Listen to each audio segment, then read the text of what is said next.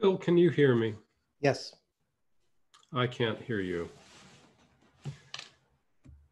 So I just want to do a sound check before we get too far in.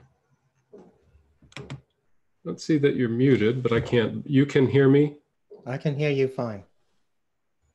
But you can't. Yes, I hear you. I still cannot hear you. Do you see the button next to mute below your screen?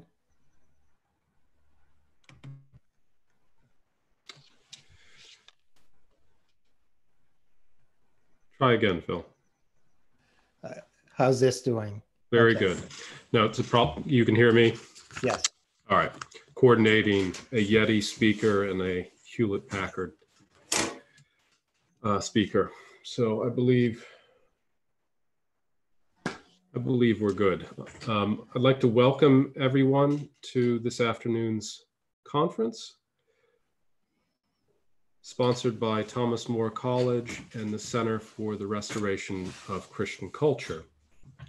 I'm William Fahey, the president of Thomas More College and of the center, and I'd like to take just a few minutes to welcome everyone, talk about this afternoon's conference, and buy a little bit more time for our other speakers to arrive, and for all those who are tuning in today. We have over 1,000 people who have registered for the conference, allowing them time to check in.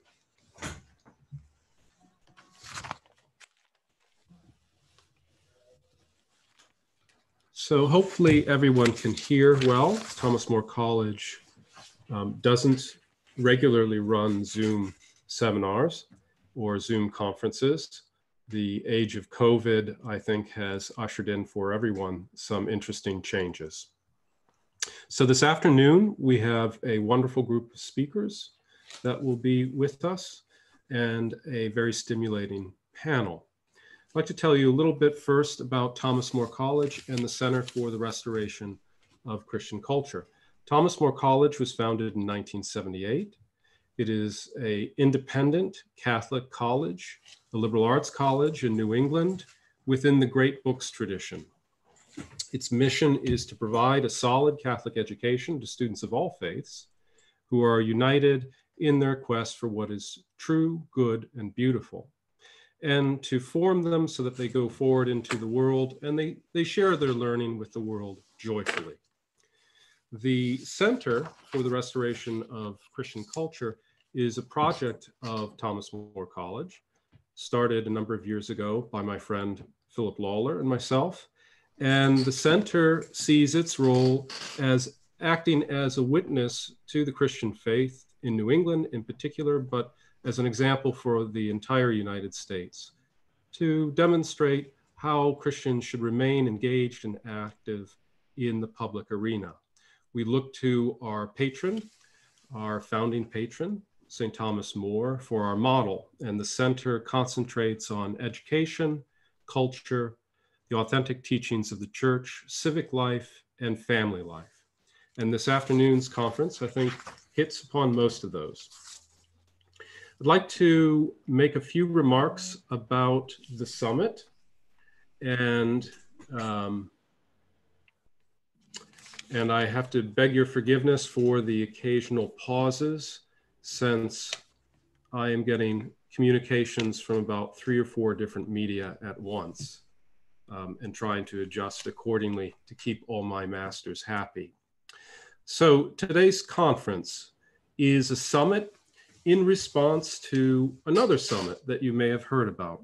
It was a summit that was originally to be held at Harvard Law School in the middle of June, entitled Homeschooling: Problems, Politics, and Prospects for Reforms. This was organized by Professor of Law at Harvard, Elizabeth Bartholet, and James Dwyer, who's a Professor of Law at William & Mary. This was a closed conference, invitation only, and it was aimed at setting forth principles and policy action to limit homeschooling throughout the United States. I want to be very clear that this summit of Thomas More College is not meant to be a criticism of Harvard directly. We all know that larger institutions don't have complete control over all the things that go on within their institution. And Harvard is a very large institution. Phil Lawler is a graduate of Harvard. I number among family members, former students and friends, graduates of Harvard. In no way is this summit implying that Harvard has a position on homeschooling. If it does have a position on homeschooling, ironically, it's a fairly positive position. If you go to Harvard's admissions webpage, you'll see that they have a whole section dedicated to homeschoolers where they proudly profile some homeschoolers that have attended Harvard. But Professor Bartholet and her colleagues have published their views on homeschooling. And it's those views that our speakers this afternoon are going to engage. Those views, generally speaking, reduce the child to a citizen and see education as an extension of the activity of the state. And in a way, it makes a kind of logical sense that Professor Bartholet concludes, as she does, that the homeschooling movement is a great threat to the state. Because if you place the state prior to the family, then anything that calls into question the state's ability to form citizens is a problem. And so she has written, and her summit was originally designed to promote a view that would severely limit, if not make illegal, homeschooling throughout the United States. This model is curious. It would put the United States on par with other countries that deny homeschooling, such as Cuba and North Korea and Bosnia, but also some democracies such as Germany and Sweden. Our speakers this afternoon will address the conference from a number of angles, but I think they are all united with me in being very concerned about the summit that would have occurred at Harvard Law School and its strong recommendation that there be a presumptive ban on all homeschooling. I would like to simply end by thanking all of you for registering. We're very moved that so many people registered. And I would like to thank all of our speakers this afternoon who are quite generous with their time. Thomas More College is independent. We don't have vast resources. And so our speakers simply join with us in being concerned and are helping us provide this conference to all of you for free.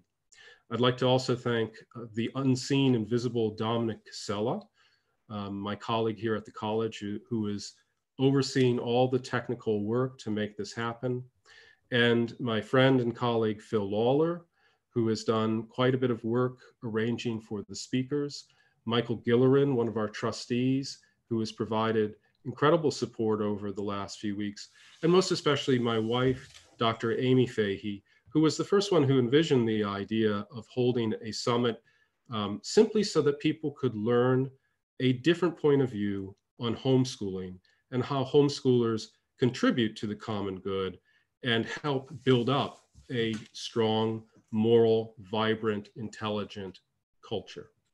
And so at this point, I'll hand things over to Phil Lawler, who will introduce our first speaker. Thank you very much, William.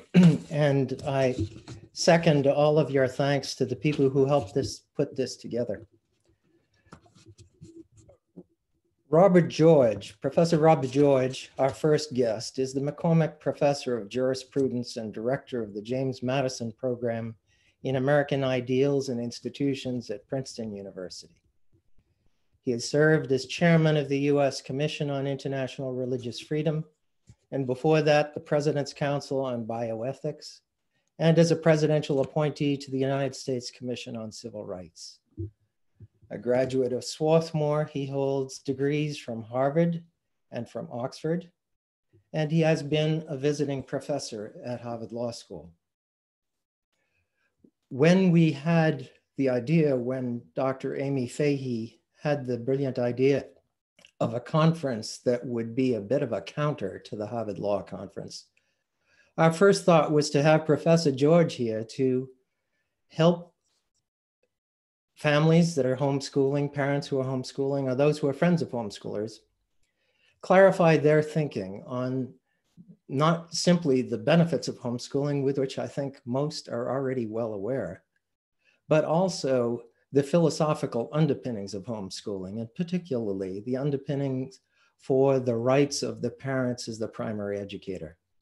And so, Professor George, I'd like to ask you, how should parents be thinking about defending that important right against state encroachment? Hello, Phil. Yes, good to see you. Yes, can you see me? Just barely, yep, now you're coming into view. Good.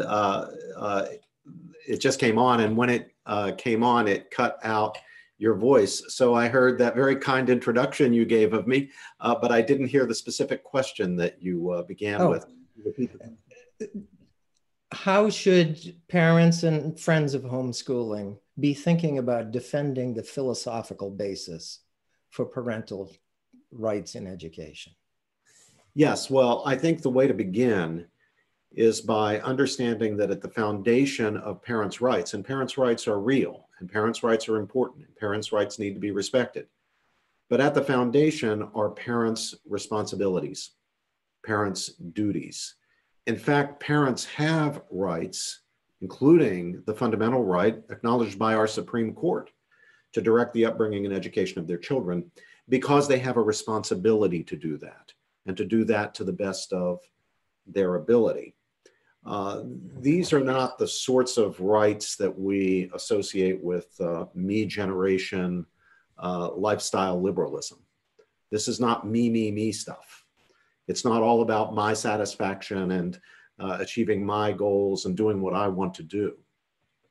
It's about the responsibility to bring up, as best we can, responsible young men and women to be adults who can lead successful lives and be good, contributing, honest, decent members of society. So yes, by all means, let's speak of parents' rights and let's defend parents' rights, but let's remember that the rights are grounded in parental responsibility. Now, why do parents have responsibility? Why not the state? I think that's the fundamental question here. It is. So, children are not born into a state. They're born into a family. Look right in the center of your belly. You got a reminder there. The great Leon Cass, one of my mentors under whom I served on the President's Council on Bioethics, used to urge people to occasionally have a look at the belly button because it reminds you of something very important. That is, you had a mother. You didn't come into the world by your own actions. You had a mom, and there was a dad somewhere there in the picture. You're born into families. We do not come into the world, in other words, to borrow a phrase now from Professor Michael Sandel of Harvard, as unencumbered selves, as tabula rasa. We come into the world already encumbered, as it were, with relationships. We come in with mother and father and grandma and grandpa, and sometimes brothers and sisters and aunts and uncles. We come in as families. Often we're born into a family that has a faith. We're born into a tradition of faith. That's part of who we are from the very beginning. Now, it may be someday we choose as adults to cast off our family, to leave our family, have nothing to do with them. We may lose our faith or change our faith or abandon our faith. But we come in already as encumbered selves, parts of communities, including very often communities of faith. And this is why, for example, if we can move out of the Christian context, just to look at a very important issue for the Jewish community. This is why our Jewish brothers and sisters are so insistent to fight for the right of male infant circumcision. There's a large movement now worldwide, including in our own country, to forbid male infant circumcision on the ground that it is a violent act against an innocent little boy. Well, you can see that there's a profound philosophical difference there between the so-called intactivists who would deny the Jewish community the right to have their little boys circumcised at 8 years old and initiated into the covenant with Abraham. You'll understand there's a profound difference in worldview between what they see when they look at that child that's born, an encumbered self, a child born into a family, a Jewish family, a family with a tradition, a family with a faith, and the worldview of the intactivists, the critics, those who would use the law, use the state to ban male infant circumcision. When they see a baby born, they don't see a baby with any relationships that matter, that are fundamental, that are deeper than anything the state can claim. They see an unencumbered self, a potential future chooser who should be allowed to grow up and decide at 18 years old whether he wants to be circumcised or not, initiated into the covenant. These are radically different worldviews, radically different philosophies. And it comes down to whether we're encumbered selves or not, whether it matters that we're born into the family.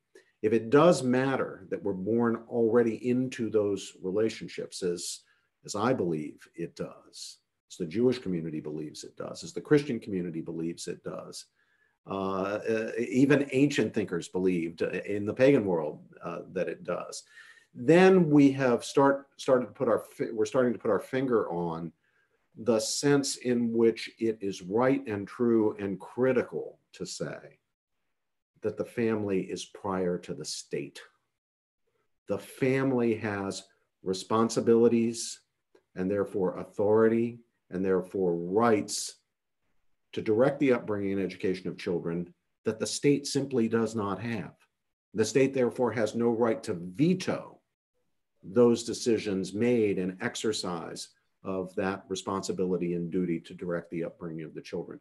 So if the state wants to come in and say, we're going to take this baby away from this Jewish family because we don't want that baby to be circumcised, and a Jewish family would have its baby, its little boy circumcised, then we need to say, no, that's not the state's role. That's not the state's business.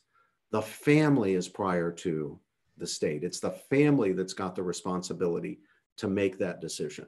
And that decision may not be vetoed by the state. Now, we all know that there are limits to the authority of families. There are things that are just plain wrong that families ought not to be able to do. And when they do them, the state is right to interfere and even in extreme cases to take a child away.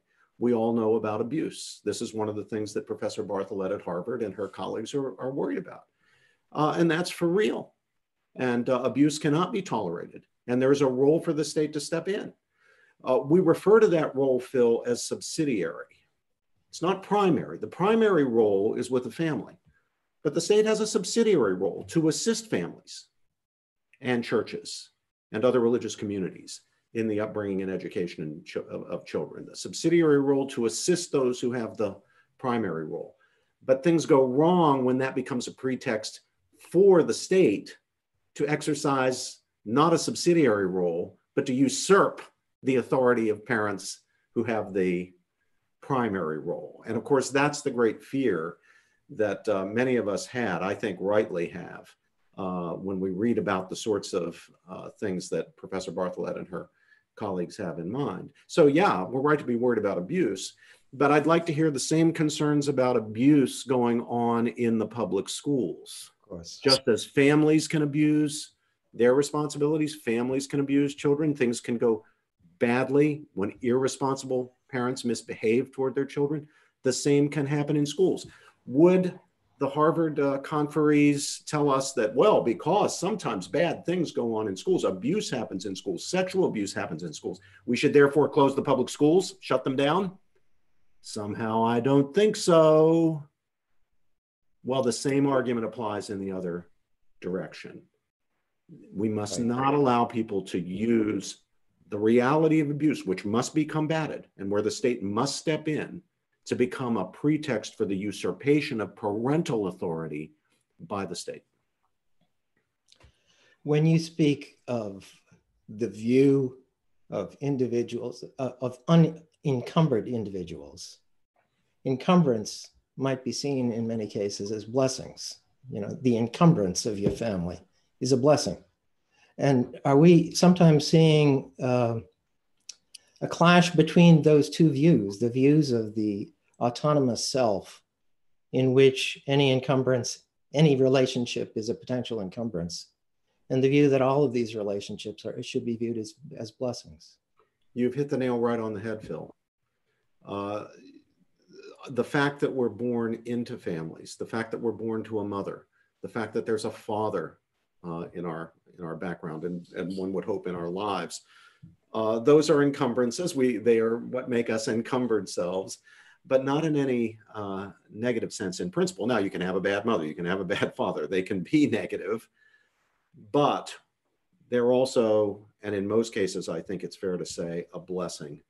We really shouldn't want it to be any other way, because human beings are made for life in community, beginning with the community of the family, spreading out to the extended family, including the community of faith, including other communities, what we call subsidiary communities, that assist families and churches and other communities of faith in the upbringing and education of children. Schools, including public schools, for those parents who choose to educate their children in public schools. Those schools are subsidiary institutions that can be helpful. The Latin, as you know, subsidium means help, to help.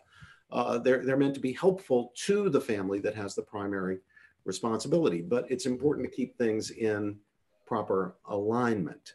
We don't want what is secondary to be treated as primary and what is primary to be treated as secondary. Parental authority and obligation are foundational. Other authority is derivative. It's meant to be helpful to parents and families. Parental authority is not derivative. Children are born into, they're parts of families from the very beginning. That relationship, that natural relationship is there. The state is secondary, it's subsidiary, its authority is derivative. It doesn't mean it's real, not real, it is real. Doesn't mean that the state sometimes must step in, the state sometimes must step in. I've already given you some examples of where it's the case.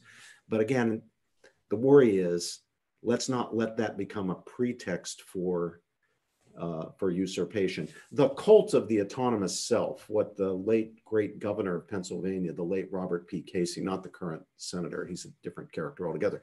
His father, the great pro-life governor of Pennsylvania, Robert P. Casey, used to refer to this philosophy of the autonomous self that's so dominant, especially in elite sectors of society, as the cult of the imperial self. And boy, Phil, he hit the nail on the head. That's exactly right. It's like a religion.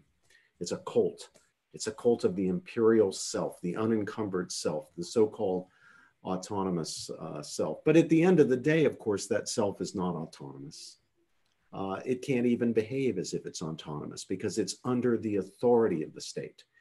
And when we eliminate the authority of the family or the church or the religious community and other institutions of civil society, those mediating institutions that provide the buffer between the individual and the state, then the lonesome autonomous individual is exposed to state power with no protection. Now you're completely under the thumb of the state.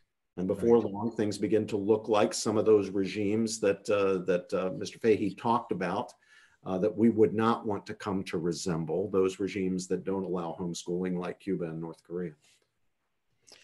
What are the legitimate interests of the state in education? The state wants its citizens to be literate, to be able to read and write. Where does one draw the line of what's legitimate in state authority over education? Well, the so-called police powers of states, Phil, extend to public health, safety, and morals, and the general common good. The state is legitimately concerned about public health. We're talking in the middle of a pandemic, a crisis created by the coronavirus. The state is legitimately concerned about that, and it can do things, including restricting liberties and restricting important liberties. There are limits. It's got to be done legitimately. It can't be done arbitrarily or preferentially, but there are things the state can do to protect public health. In the same way, it can protect the health of children if parents become a threat to children's health or do not take sufficient care of the physical health of children so that they are in danger of severe illness. Same with safety. If parents are letting children do things that are very, very dangerous, very, very unsafe, sometimes the state has to come in and say, no, you know, we can't allow you to allow your children to take those kinds of risks. Those are legitimate. You're also right that states legitimately are concerned with their citizens, including those who are being brought up to be citizens of the state, being literate, being able to look after themselves, such that they will not become burdens on the state unnecessarily. So insisting that children get some basic education, learning to read and write, learning to do basic arithmetic, putting themselves in a position where they will be capable of taking care of their own economic needs, forming families of their own, bringing up children of their own. But here we have to be careful.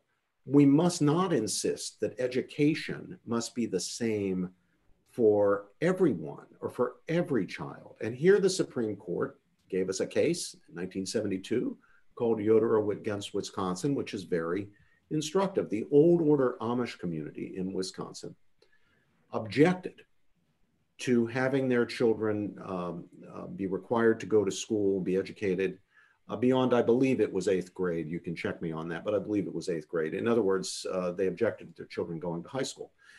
Their reasons for that in their community was they were concerned that advanced education would lead to selfishness and worldliness and apostasy, and would be damaging for their children as old order Mennonite Amish people, and would in the end lead to the destruction of their community. Children would be in effect indoctrinated in ways that would cause them to want to leave their community. The Supreme Court upheld the right of the parents against the state of Wisconsin, which wanted to enforce its truancy laws against the old order Amish to require kids to go to high school to at least till age 16. The Supreme Court of the United States upheld the authority of the parents on the ground that education doesn't have to look the same for everybody. So long as the Amish, giving their children 8 years of education, train their children to read and write, which the Amish were happy to do. They want their children to be able to read the Bible, for example, and do basic arithmetic of the sort that they would need to do in order to run their farms or run their leatherworking businesses, to lead the sorts of lives that they lead as Amish people, lives that are independent. They do not become dependent upon the state or anything like that. The Supreme Court held that's perfectly fine. That's all we can ask of parents. That's all the state can legitimately ask. It doesn't have to educate children in the way they might be educated in the schools of Greenwich, Connecticut, or Silicon Valley in California, or for that matter, the way it's done in Eastern Kentucky or Southern West Virginia. It can be done the way the Amish community believes it should be done for the sake of their community, so long as the minimum standards are met, which the Amish were more than meeting. And I think there's a lesson for us in that. Lay aside, there's some complicated questions of constitutional law, whether it's the legitimate role of the courts to be carving out what are called conduct exemptions from neutral laws of general applicability. Lay aside those constitutional technicalities for a moment. But just in terms of the political theory of the thing or the moral understanding of the thing, I think here it's very instructive. The court has said, look, education for Amish children doesn't have to look like education for the children of Phil Lawler or Robert George or the children of Elizabeth Bartholet. It can look like education for the Amish, so long as the children in that community are given the kind of education that will enable them to lead fulfilling lives to not become dependent on other people or on the state, to be able to conduct their personal affairs, read, write, do arithmetic, lead the lives that they will lead. I don't know if you saw the actual Harvard Magazine article that precipitated this, but it had a fascinating sort of cartoon in it. And of course, the cartoonist views aren't necessarily the views of the author or of Professor Barthollet, but it depicted a schoolhouse or a house in which there were students looking out the window as if they were looking out the window of jail. And those were the homeschoolers. And all around them were frolicking the free children who were having a great time out in the great outdoors. And those were presumably the students at public schools. And anyone who has been involved in homeschooling, I think, would think that that cartoon was reversed. That it's the homeschoolers who generally have much more frolicking going on, working at their own pace, at their own time, more outdoors and so forth. But there's a real difference of viewpoint there about what constitutes freedom. And of course, Professor Bartholet's concern was that homeschool parents tend to be authoritarian. Can you comment on that vision? Yes, I can. It would have been nice had the cartoonist commenting on the deficiencies of homeschooling. It would have been nice had he spelled the subjects correctly. Right. Turns out the cartoonist wasn't very good at spelling. So if he's going to be condescending toward homeschool parents, he might show a little more intellectual acuity than was on display in the cartoon. So that's my first, admittedly rather snide comment. My second one is more serious. I have been a teacher for 35 years, just finished my 35th year teaching at Princeton. As you kindly noted, I've also taught as visiting professor on a number of occasions at Harvard, at the law school, Harvard Law School, where I myself went to law school. I know a lot of Ivy League professors. They're my colleagues and friends. Most of them are wonderful people. I also know a lot of homeschoolers, including some who've been the parents of students of mine, who've done brilliantly, by the way, at Princeton. Mm-hmm. The homeschoolers we admit, I know we were able to be very selective, but boy, the homeschoolers we have had here at Princeton, at least those who've been in my classes, have been a great credit to the homeschooling movement. It's hard to criticize the homeschooling movement when you meet kids like that who are produced by the movement. But anyway, I know through my students and in other ways, lots of homeschooling kids. Now, lots of homeschooling parents, lots of homeschooling people. Now, bear in mind what I said a moment ago. Most of the Ivy League professors I know are wonderful people, good people, and not authoritarians. But if I was out to round up and just to find authoritarians or authoritarian personalities, I think the hunting would be a little easier among Ivy League professors than among homeschoolers. Mm-hmm. If I were Ivy League, I am an Ivy League professor. And, you know, I wouldn't want to be casting any stones from my glass house at the homeschoolers. Homeschoolers are exercising freedom.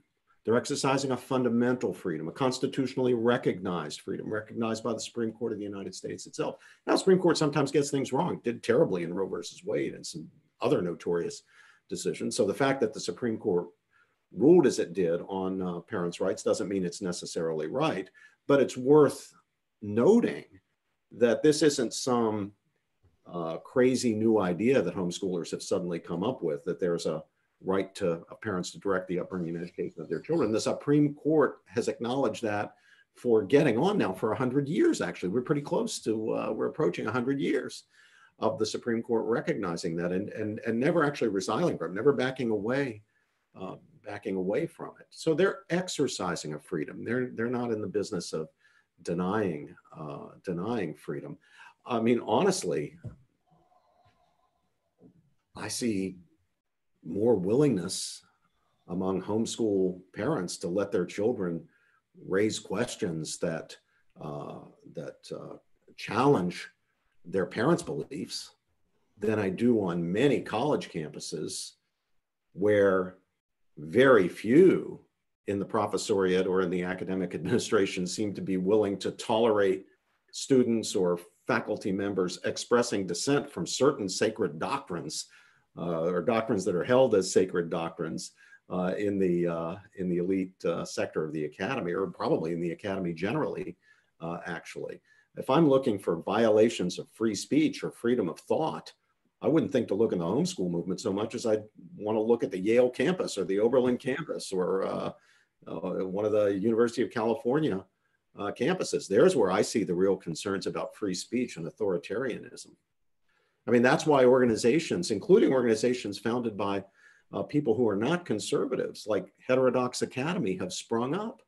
They've sprung up precisely because of these authoritarian impulses that seem to have gotten out of control on many campuses in contemporary higher education. So let's not focus on the homeschoolers where we don't have a major problem. Let's focus on where the problem is, and a lot of it's in American higher education. I think even as a pedagogical issue, homeschoolers, the most successful ones, tend to be a little bit anarchic, I think, in their day-to-day, I want to say classroom work, but of course that's wrong because it's not in a classroom usually. A student might not be, a young boy or girl might not be interested in math today, he might be interested in math tomorrow. And a wise parent rolls with that. And it evens out over time, sort of the same way as one day he doesn't want to eat beans and the next day he doesn't want to eat meat. And over time he gets the nutrients he needs. Yeah. And I think there's a lot of that as well, that with a public school, you can't do that. Math is at 9 o'clock and English is at 10. I think, Phil, you're onto something here. And I think it's something that that schools, public schools and private schools, can learn from homeschoolers. Mm-hmm. I was just in a conversation yesterday that involved some friends. It was a webinar that we did in the James Madison program at Princeton. Cecilia Rouse, the dean of the Woodrow Wilson School here at Princeton, who's an education economist, was one of the panelists, and so was the great education scholar at Stanford, Bill Damon. And then the third was an education reform guy named Mike Petrilli, whom I really admire. And Mr. Petrilli was making the point that some of what goes on in homeschool as far as the flexibility is concerned and dealing individually with students and not having everything so regimented, just what you're pointing to, some of what is going on in homeschools can actually be transferred to schools, including to public schools. It's nowhere written in sacred scripture that you have to organize the school day the way it traditionally has been organized in schools, including in public schools. Mm-hmm. There's probably room for a lot of flexibility there. So if I were someone responsible, say as a school board member or a school superintendent or as a principal of a school, again, instead of casting stones at the homeschoolers, I'd want to pay visits to some homeschool houses. I'd want to learn what I could from homeschoolers and see what we can learn from the flexibility we have in homeschooling about what could be imported into ordinary schooling, not with a view to displacing homeschooling. Let a thousand flowers bloom. Let there be public schools, and let there be private schools, and let there be private religious schools, and let there be homeschools. Let there be all sorts of things so that parents can provide the education that is most suitable in their judgment for their kids. But everybody can learn from everybody else. And I think we've got a lot to learn as far as the regular schools are concerned from homeschooling. Right, and I think that there are times when public schools can interact very positively with homeschools. We had a very positive experience in our family where our son, who was homeschooled, was playing on the soccer team and taking one course at the high school and doing very well, and everybody was happy with it. It was a very productive experience. There's no reason that homeschool and regular school need to be enemies. They can cooperate. Different kids, different families have different needs. Let people find the kind of education that works best for their kids and for their family. Let a thousand flowers bloom. I mean, This is a really good area, Phil, to be on the side of freedom. You know, Absolutely. Which is, they don't seem to actually want it in the areas where we should have it. And having parents have the liberty to choose what's best for their boys and girls is really a great thing. Absolutely. Believe me, Thomas More College has a disproportionate number of students who are homeschooled. And so we're preaching to the choir to some extent here, although only a small percentage of the people who are logged on today are affiliated directly with Thomas More. But it is a vision of society that is family-oriented, community-oriented, and I think very successful. And I think most of the people who are acquainted with it would agree with me there. Yeah. The homeschooling movement in the United States, I don't know much about the homeschooling movement abroad, but I can tell you here in the United States, it's very impressive. It's moms and dads taking direct responsibility for their obligation to educate their children well. I mean, most parents want what's best for their kids. And Right. so they're going to do what's best for their kids, at least what they judge to be best for their kids. And their judgment is ordinarily going to be better for individual kids than the judgments of people who don't know those children. I mean, this is the big advantage parents have. They don't regard children as a wholesale commodity. Children don't come at them in groups. Even if they've got a gang of kids, even if you have 7, 8, 9 kids in the family, you know each one individually. And anybody who's been the parent of more than one kid, even if you've only had 2, I mean, if you've been a parent of more than one, you are keenly aware of how different your kids are. Right. You know, how different they are, and their needs are different. You may have one kid for whom homeschooling is perfect, ideal. You have another kid who may need a different environment, the kind of structured environment you have in a regular school. Mm-hmm. A family may find that for these 2 kids, public school works really well, but for those 2 kids, they're siblings of the first 2, but still for them, they need a private class, maybe smaller classes. Maybe they wouldn't flourish in a public school with 40 kids in a class, but they'll do fine in a private school with 15. And if the parents can afford it, and we should do our best to make sure that parents can afford whatever type of education they think is best for their children. But if the parents can afford it, then it makes so much sense to let the parents decide to put the kids in a private school. And if homeschooling is best for this kid, even if it's not best for that kid, then let the parents make that decision. The school superintendent doesn't know the kids individually. The governor doesn't know. The president of the United States doesn't know the kids individually. They may sincerely want the best for all kids. They may want the best education for all kids, but they don't know the kid. Mom and dad know the kid. Grandma and grandpa know the kid. The priest or minister or rabbi knows the kid. And knowing the kid is crucial if you're going to make the best decision for the kid. We're back to where you started with the responsibility of the parent. And as you mentioned, we're speaking at a time of crisis, of a health crisis. And my suspicion is that the new normal after the health crisis, whatever that new normal may be, is likely to require all of us to do more to take our own responsibilities, to take care of ourselves. Yes. And homeschooling is a way in which a small but rapidly growing number of Americans are taking their responsibility, thinking that, as you say, they know what is best for their child in a way that no one else is ever likely to. I think that's right, Phil. This is an important moment for the homeschooling movement. And I know those who are involved in the homeschooling movement realize that this is an important moment. A lot of parents are having their first experience with homeschooling. It's not that it's one they chose, but they find themselves homeschooling or effectively homeschooling. Some, I think, will conclude, gosh, can't wait to be done with this and get those kids back into school. Others are going to say, you know, I didn't think I could do this. I can do it.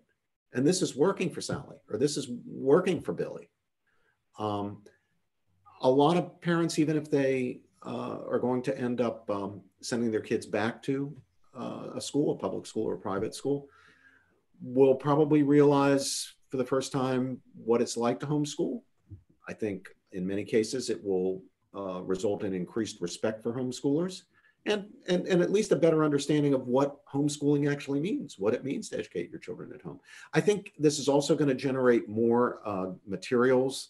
And I think the more materials that are generated, the more, let the market work here, let competition drive up quality and drive down prices. Materials, curricular materials, other materials that are available for homeschoolers will increase as a result of this. So that's a little bit of a silver lining here. I think it's an important moment for introspection and reflection by homeschoolers. And by the way, you know, Professor Bartholet and her group, the fact that they have gone very public with their challenge to homeschooling and their criticism, that can be healthy too. If the homeschool movement handles this well, that can be healthy too. And I want to applaud Mr. Fahey and Thomas More and your organization, Phil, for taking up the challenge and meeting it not by, you know, having a fit or having demonstrations or, you know, condemning Harvard or any of that, but rather meeting the challenge intellectually. They have at least purported to want to do business in the proper currency of intellectual discourse, reasons, arguments, evidence. You and those associated with you have responded by saying, fine, let's examine homeschooling using that currency, reasons, arguments, evidence, and let's just see where the chips fall. Now, exactly. I think it's easy for you to do because you know that's a battle you're going to win. Because you know about how successful homeschooling parents on the whole have been. I do. On the other hand, the fact that someone is homeschooling successfully doesn't necessarily mean that that person will be capable of answering the arguments of law professors, which is one reason why I'm grateful to you for spending the time with us today to give people the sort of philosophical background they need to hold their own in conversations with their neighbors, with local authorities, and so forth. So I am grateful to you for being with us. We have a few minutes if I can give you a question or two from our viewing audience. Certainly, certainly. And to those of you out there who would like to submit questions to Professor George or to our later panelists, please email them to center@thomasmorecollege.edu. That's center@thomasmorecollege.edu. And the first question I received is a bit of a follow-up on something that I asked you. Who should get to decide the limits of state interference? You mentioned states having a reasonable interest in medical and safety concerns, but parents are seeing a lot of overreach in these areas as well. You see parents arrested for allowing children to walk in the park unaccompanied by an adult. The state can easily usurp the responsibilities of parents to make these kinds of normal, everyday decisions for their children. Well, at the end of the day, we live in a democracy, a democratic republic. We rule ourselves, we the people rule ourselves. And among the decisions we have to make as a people, we the people, among those decisions is a decision about the scope and limits of the power of government at all levels. The scope and limits of the power of local government, the scope and limits of the power of state government, the scope and limits of the power of federal government. Another decision that's got to be made democratically is the decision about what agencies or branches of government are going to, in the end, determine how much intervention in the affairs of families will be permitted. Will it be governors and mayors? Is legislation required? What's the proper role of courts, perhaps exercising the power of judicial review? So what I'm saying to you, Phil, and what I'm saying to the questioner is, these decisions will be made politically. They will. There's no way around that. The question of what the limits will be is not going to be made by me in my classroom or by anybody else in a private capacity. They're going to be made democratically, which means we've got to be involved in a big way in the political process. If we want to prevail on the question of what is and what isn't a legitimate intervention by the state, by the government, in familial matters, if we have a view about what that should be, then we had better get into the public debate and advocate it. We better be involved in politics. We ought to be supporting candidates. We ought to be, where referendum initiative are available, we should be involved in those processes. There is just no other way. I mean, these are political decisions. At the end of the day, they're political decisions, and in a democracy, they're made by we the people. If we don't get involved, if we sit on our hands, if we abstain from political involvement, if we disdain political involvement, then we're going to get a result we don't like at all. And it's going to be more, not less government. I'll assure you of that. And it will also be inexcusable because the homeschool movement is actually fairly well organized. These are people who know who they are. They have friends involved. They tend to group together to pool resources.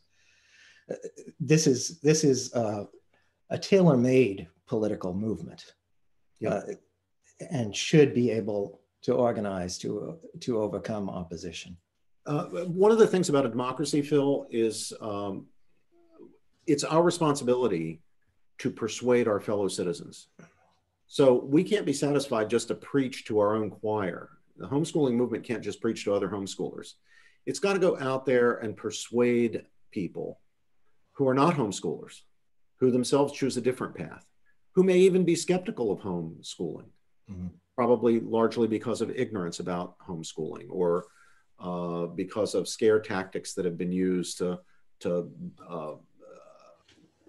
really unjustly brand homeschoolers as covering up for abuse and so forth. Well, again, in a democracy, it's our job to persuade our fellow citizens. So we've got to go out there and do that. It's not enough just to complain. It's not enough to curse the darkness. You got to light a candle. And that means reaching out, finding ways to reach out to people who are not homeschoolers, who may not be initially sympathetic to homeschooling, and explain to them what the facts are. One more question, I think. I have heard that the homeschooling movement began among secular families in the 1960s who had adhered to a question authority type mindset. Do you think Professor Bartholet and her comrades are framing the current homeschool movement in that now outdated framework?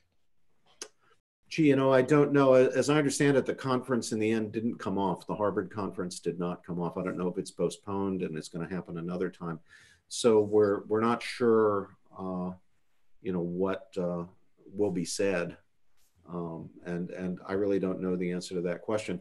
One worry I have, and Phil, you kindly mentioned that I served as chairman of the U.S. Commission on International Religious Freedom.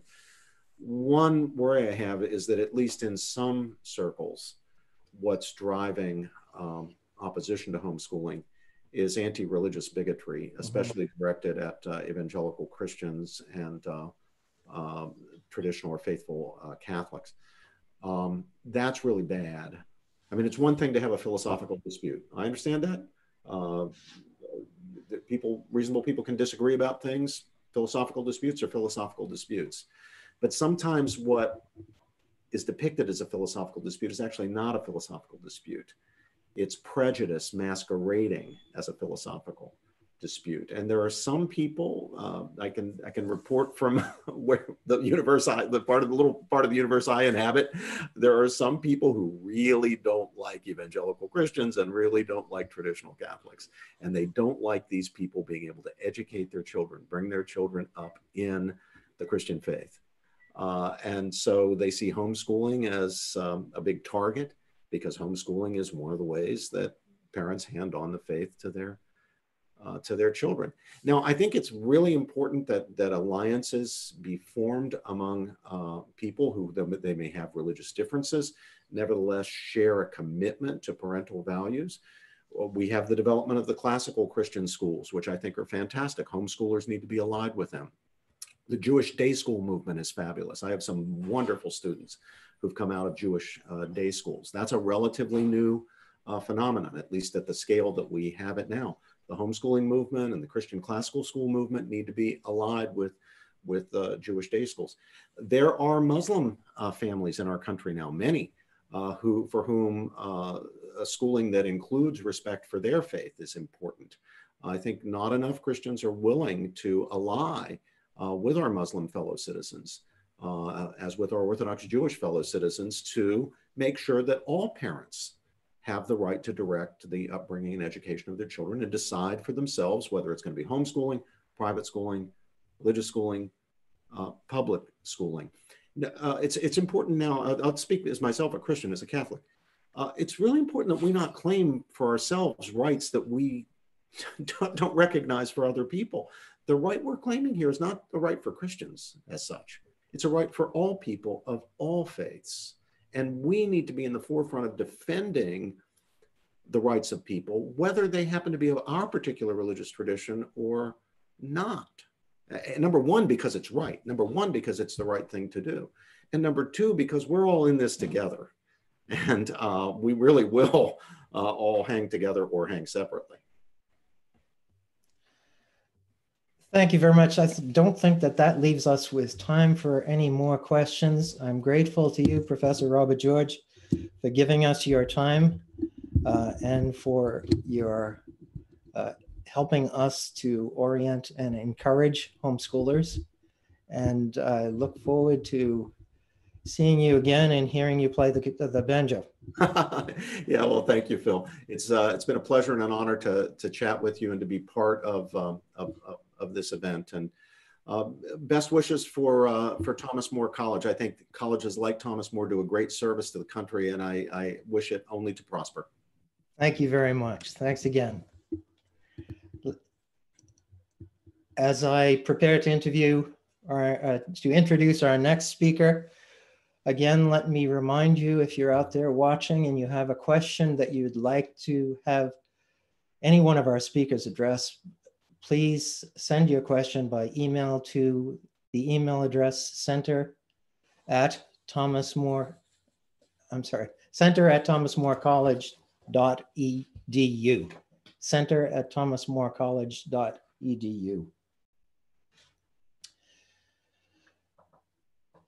When I saw the Harvard Magazine article about the proposed summit meeting at Harvard Law School, and I saw one of the professors, Professor Dwyer, who was quoted as suggesting that the state has a responsibility, that the children are the responsibility of the state, my mind immediately went to a very provocative article by Professor Douglas Farrow about how Supreme Court decisions, and particularly the Obergefell decision, had created a situation in which the state seems to be claiming first authority over children. In fact, the state seems to be claiming that the children are your children only because the state says so.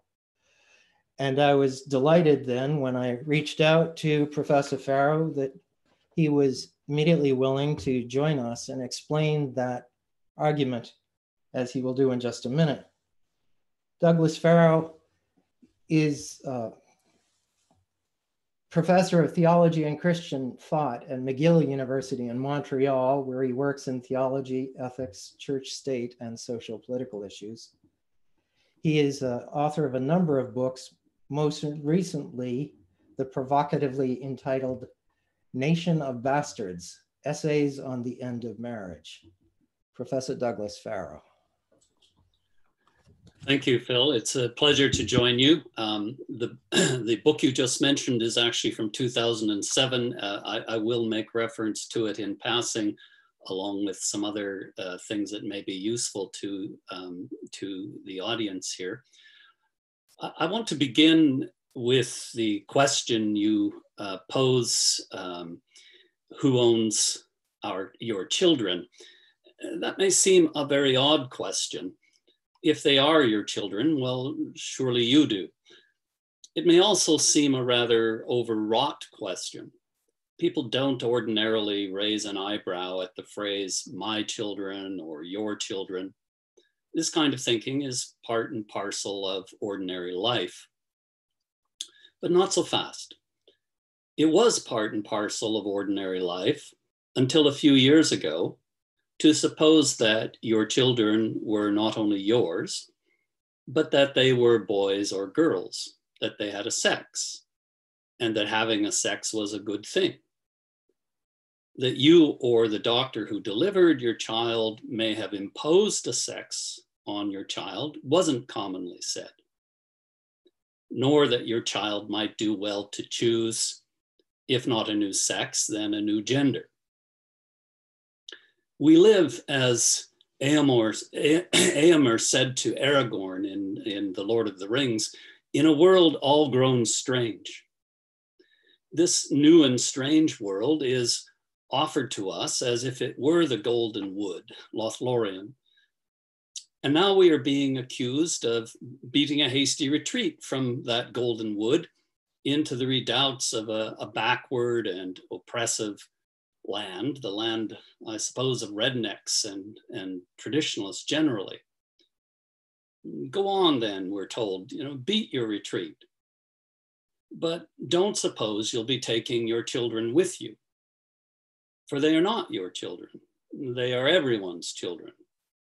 They are, if it comes to it, the state's children. And the state will protect them from you and lead them forth into the wonders of its Lothlorien.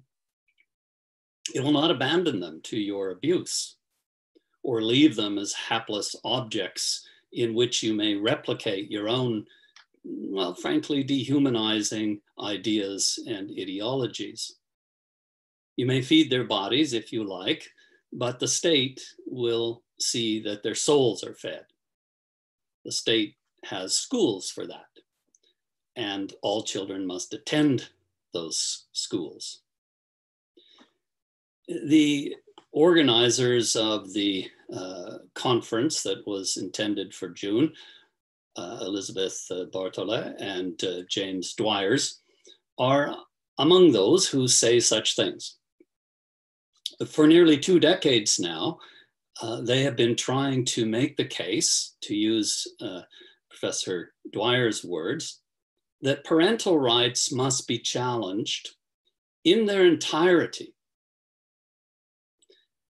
Parental and family rights must give way to individual rights and the rights of the state. Why?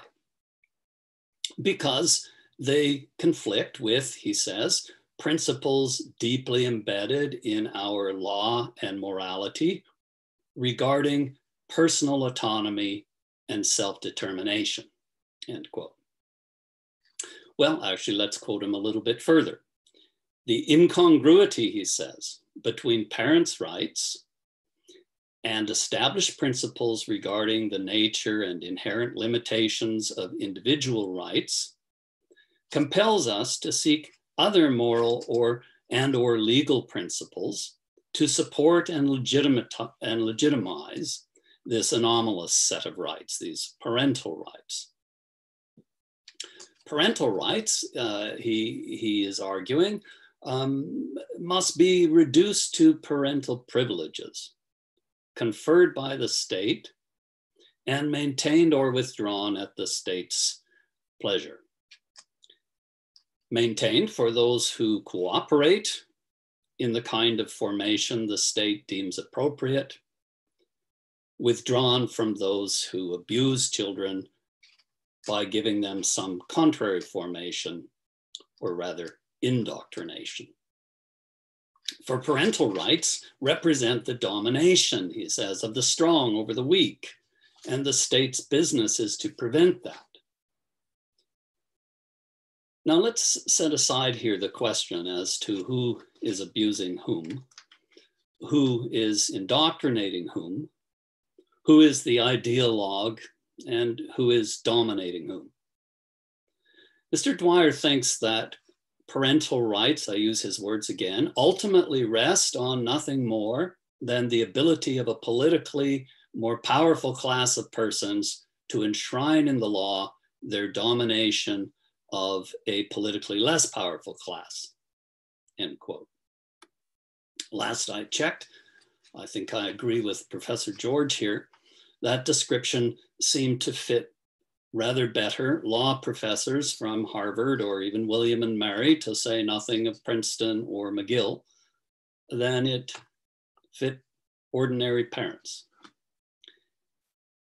It is the former, in alliance with large corporations, including those from which they come, the modern universities, who are adept at weaponizing the law, not the latter. Let us inquire then into the ideas themselves, rather than to stay at this sort of polemical level that I find as I read these articles of theirs, and into the moral and legal principles with which they work. And here, since we have only 20 minutes or so, let's focus on just three key elements in the debate: individual autonomy, the institution of marriage, and the role of religion. And let's look at these briefly in their relation to one another. In chapter 7 of my recent book, Theological Negotiations, I have traced out the evolution of the idea of autonomy over the last millennium, approaching it as a theologian rather than a legal scholar, which I am not.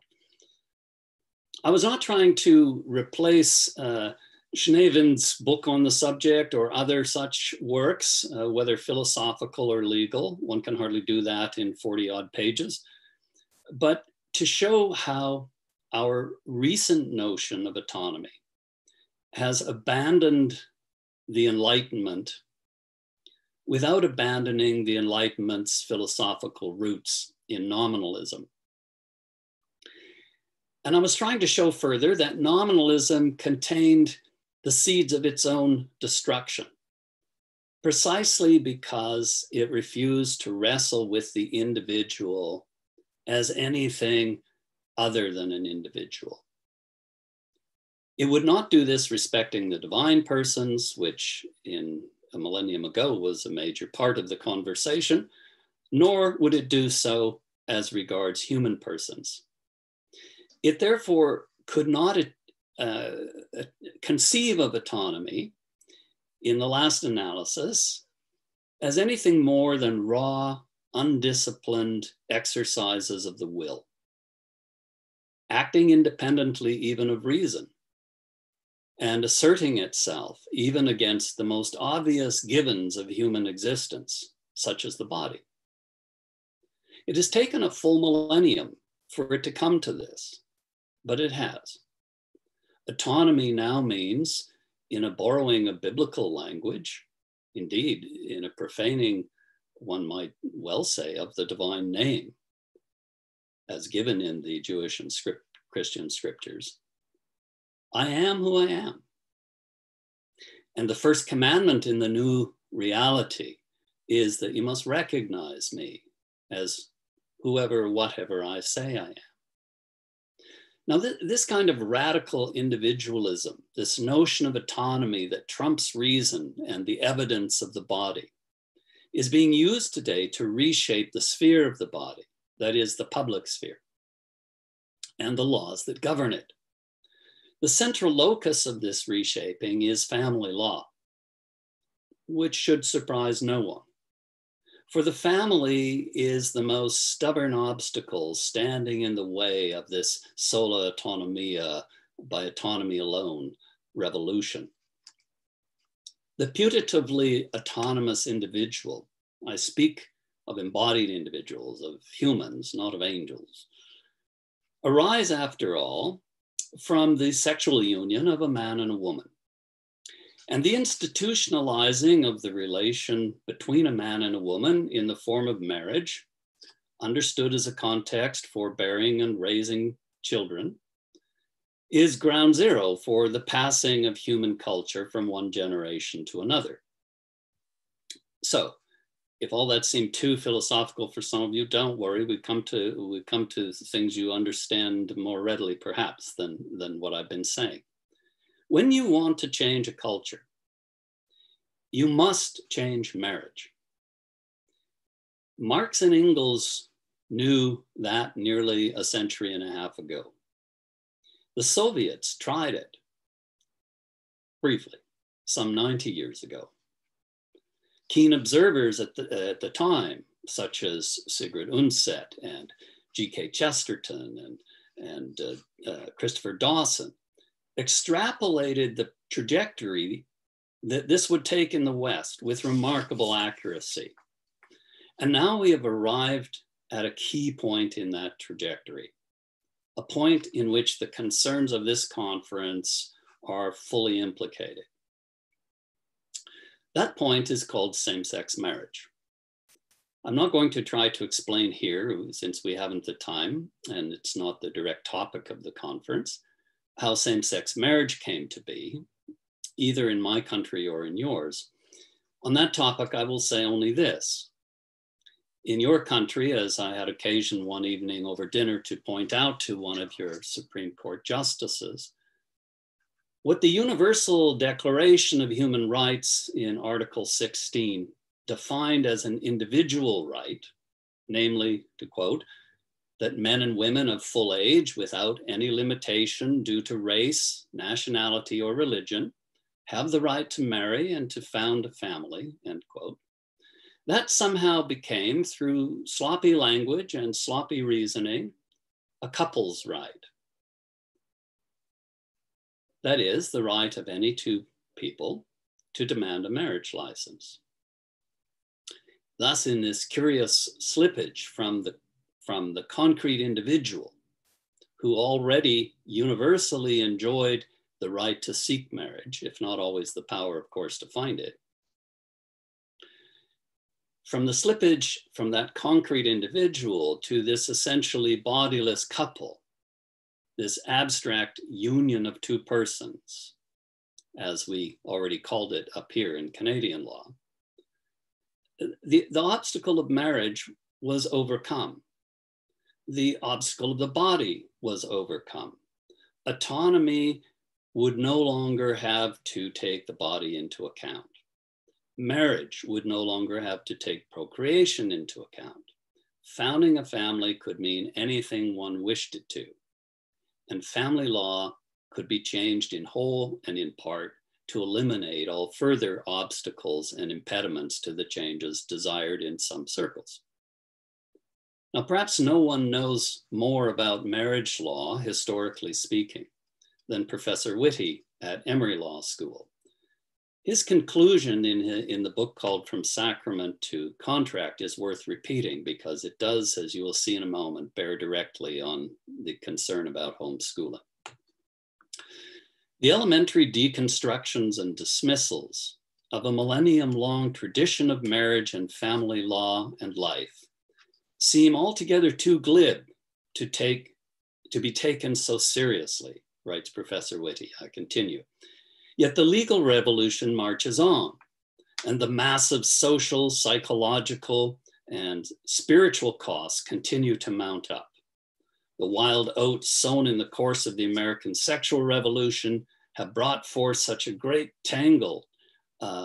such a great forest of tangled structural, moral, and intellectual thorns that we seem almost powerless to cut it down. We seem to be living out the grim prophecy that Friedrich Nietzsche offered a century ago, that in the course of the 20th century, the family will be slowly ground into a random collection of individuals, those were Nietzsche's words, haphazardly bound together in the common pursuit of selfish interests. And, adds Whitty, in the common rejection of the structures and strictures of family, church, state, and civil society, end quote. As I added, however, myself, when quoting this passage in Nation of Bastards, there's a further dimension to the problem. It was pointed out by another law professor, the late Ted DeCoste, in an essay called Courting Leviathan. DeCoste was convinced, and rightly, I think, that statism was the great threat that accompanied this radical individualism. For by means of the false distinction between religious and civil marriage, the state has taken possession of marriage in a paternalistic manner. It has thus, as DeCoste says, committed itself to a redemptive politics, that is, by means and medium both, that makes jest of limited government. And I quote here Professor DeCoste a little further. Redemptive politics, he says, is a politics of conviction. The redemptive state is a state convinced that its proper purpose is to improve its subjects by imprinting on them, on their projects and character, the values that the state has made its own and declared superior.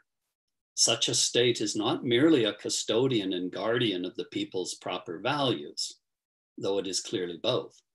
The redemptive state rather conceives of itself as the personification of those values, and with that, of the lives of the governed properly lived, which is to say, state and people are in theory one, and so they do in fact become, to the extent that the state succeeds in disarming the people of values that contradict or diminish its values. But this transformation of the state into a person and persons into expressions of the state comes at the cost, in equal measure, of moral arrogance by the state and of the moral disablement of the people, end quote from de Coste. But that, it seems to me, is just what Barthollet and Dwyer's and those of their persuasion have been calling for. It seems to me just what they actually mean to achieve. The family, which the Universal Declaration identified as, quote, the natural and fundamental group unit of society, entitled as such to protection by society and the state, Article 16, is no longer to be such. It's no longer to be the fundamental unit. It's to be an extension of the state, operating at the state's behest, lacking all primordial or pre-political rights. As I never tire of saying, and some of you will have heard me say this before, we are all wards of the state now that marriage has been detached from procreation and become merely a legal fiction.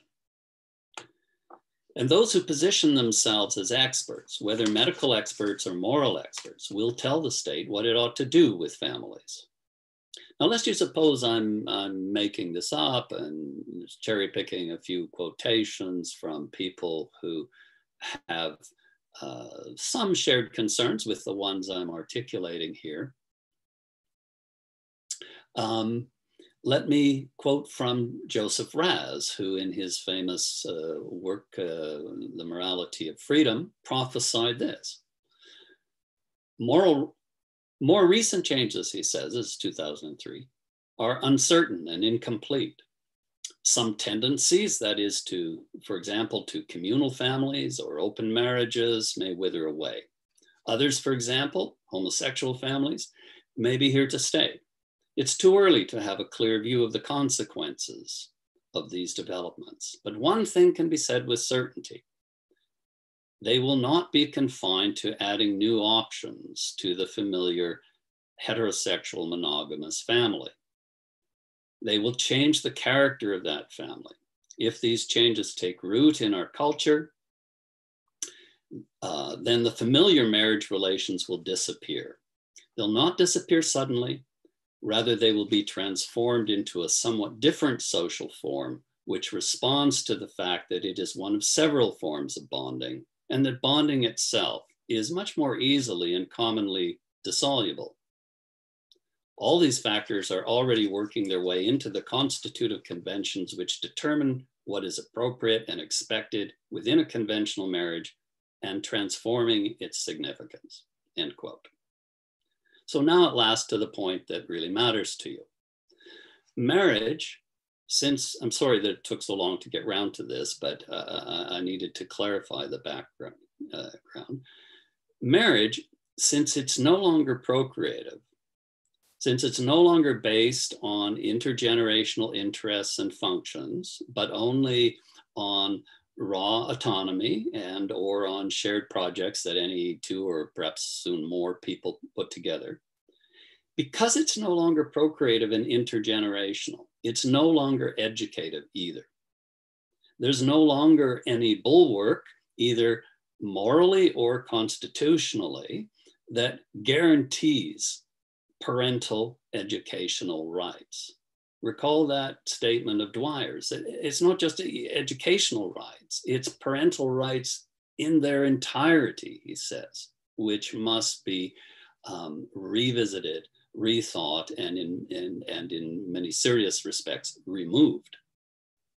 There are only residual instincts, residual habits of law and policy, the erosion of which, in the long march through the institutions, in the universities, I must say that's march has not gone much further to go. That is now the goal. What you have to do is remove those residual patterns of life and their expressions at law, so as to clear the way for whatever is coming next. And hence such conferences as the conference that was planned for June. So, in other words, our situation, I think, is very, very serious. We have to see these proposals in their larger context. One does not have to examine the last millennium of developments in the understanding of autonomy in order to get the main drift of this, however. The family is no longer viewed as the primary context for the nurturing and educating of children.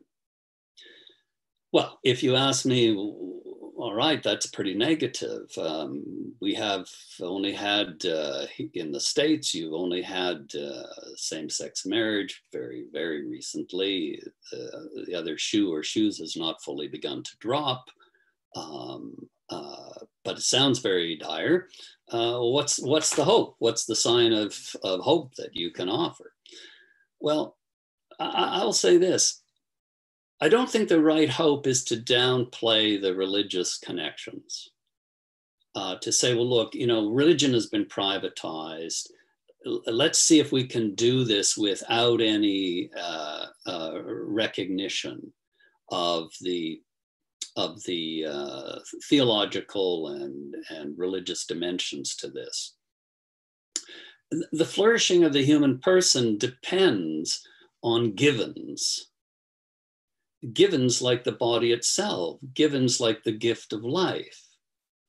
If we try to do our thinking collectively without any reference to givens and to givers, and without any reference to the great giver, who is God, our creator, our whole sense of life as being a gift and of these givens that make for the public sphere, the givens that we all recognize, bodies and relations between bodies, physical spaces, which we're losing with all this Zoom business.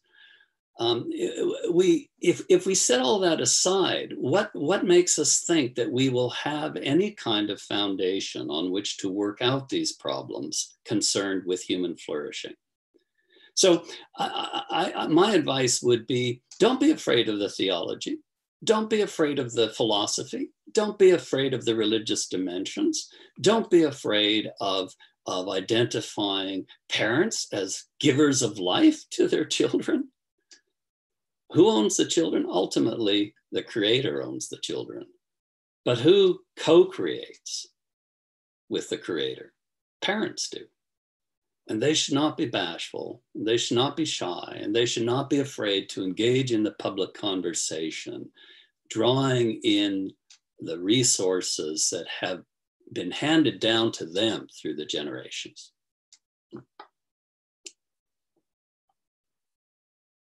Farrow,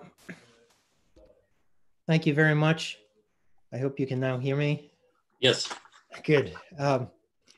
We're having no more than the predictable number of snafus with the technology. I'd just like to say, by the way, in the interest of honesty and advertising, that when we chose the title for this conference, Who Owns Your Children, we were being deliberately provocative. We were not suggesting that parents are the owners of the children. St. Paul would suggest otherwise. I'd like to just take a moment and ask you a question.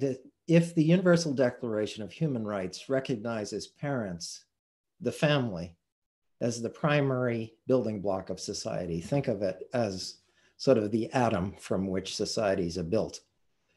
Then we're now engaged in atom smashing with predictably dangerous results.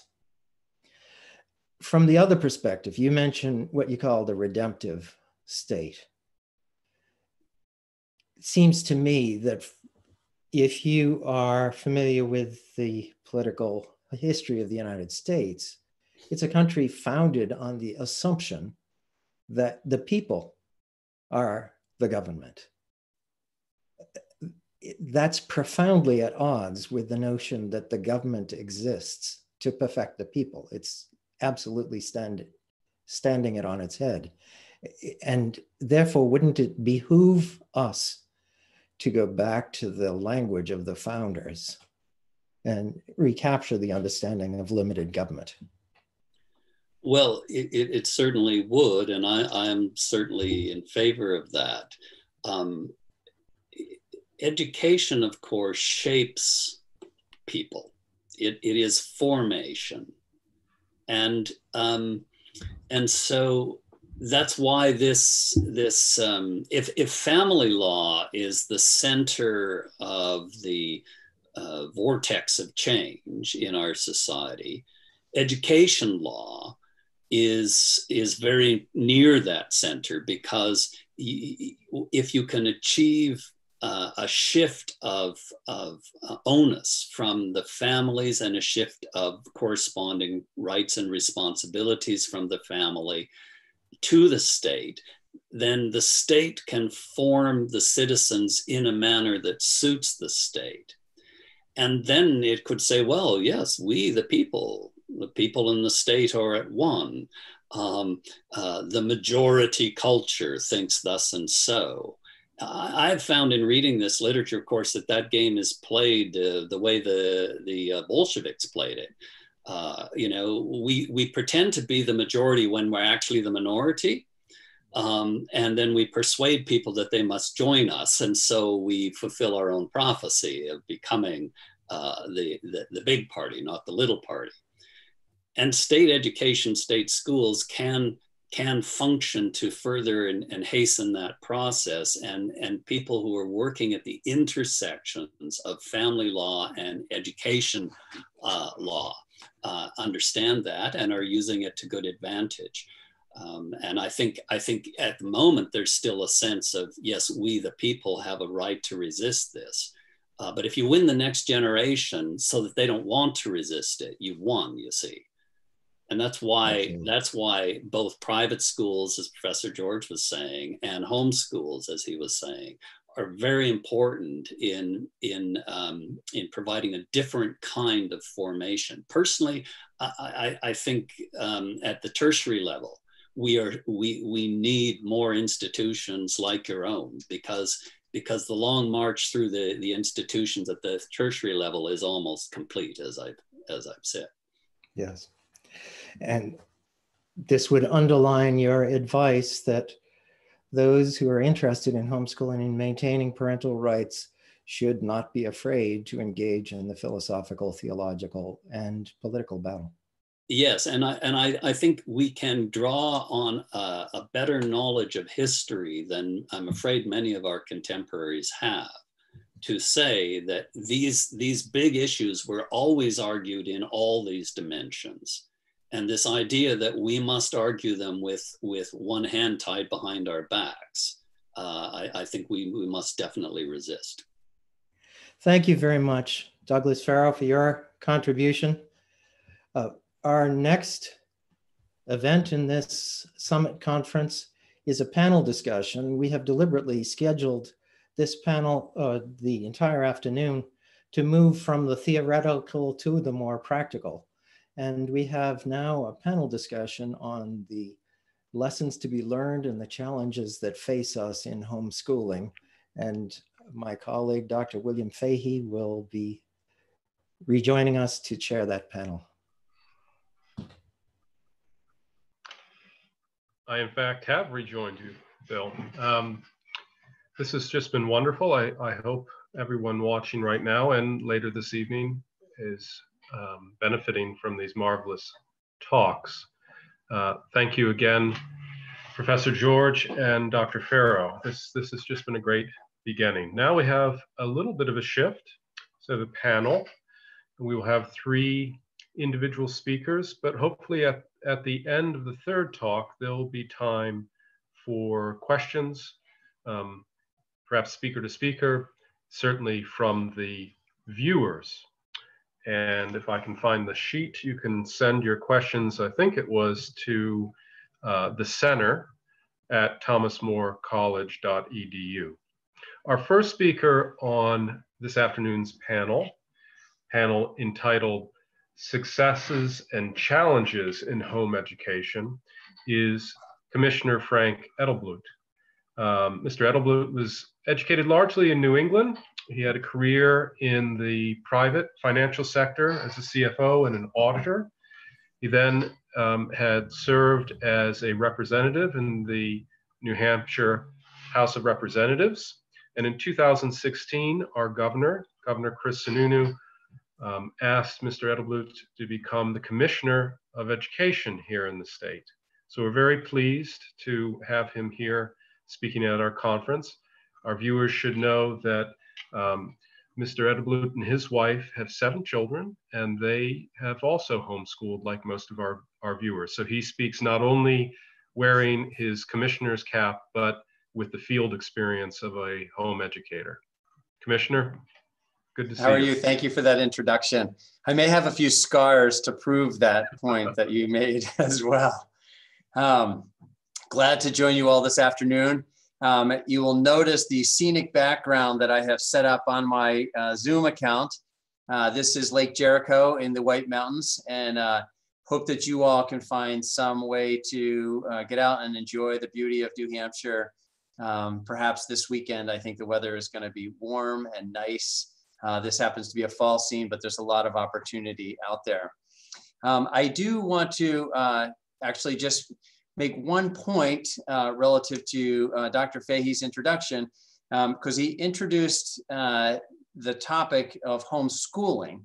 And I actually prefer the term home education, not homeschool, because in home education, the goal is a little bit different. We are not trying to recreate in the home environment school, but actually try and find an alternative home base for educating children. And what is really interesting is that, well, I think that this distinction is very important, first of all.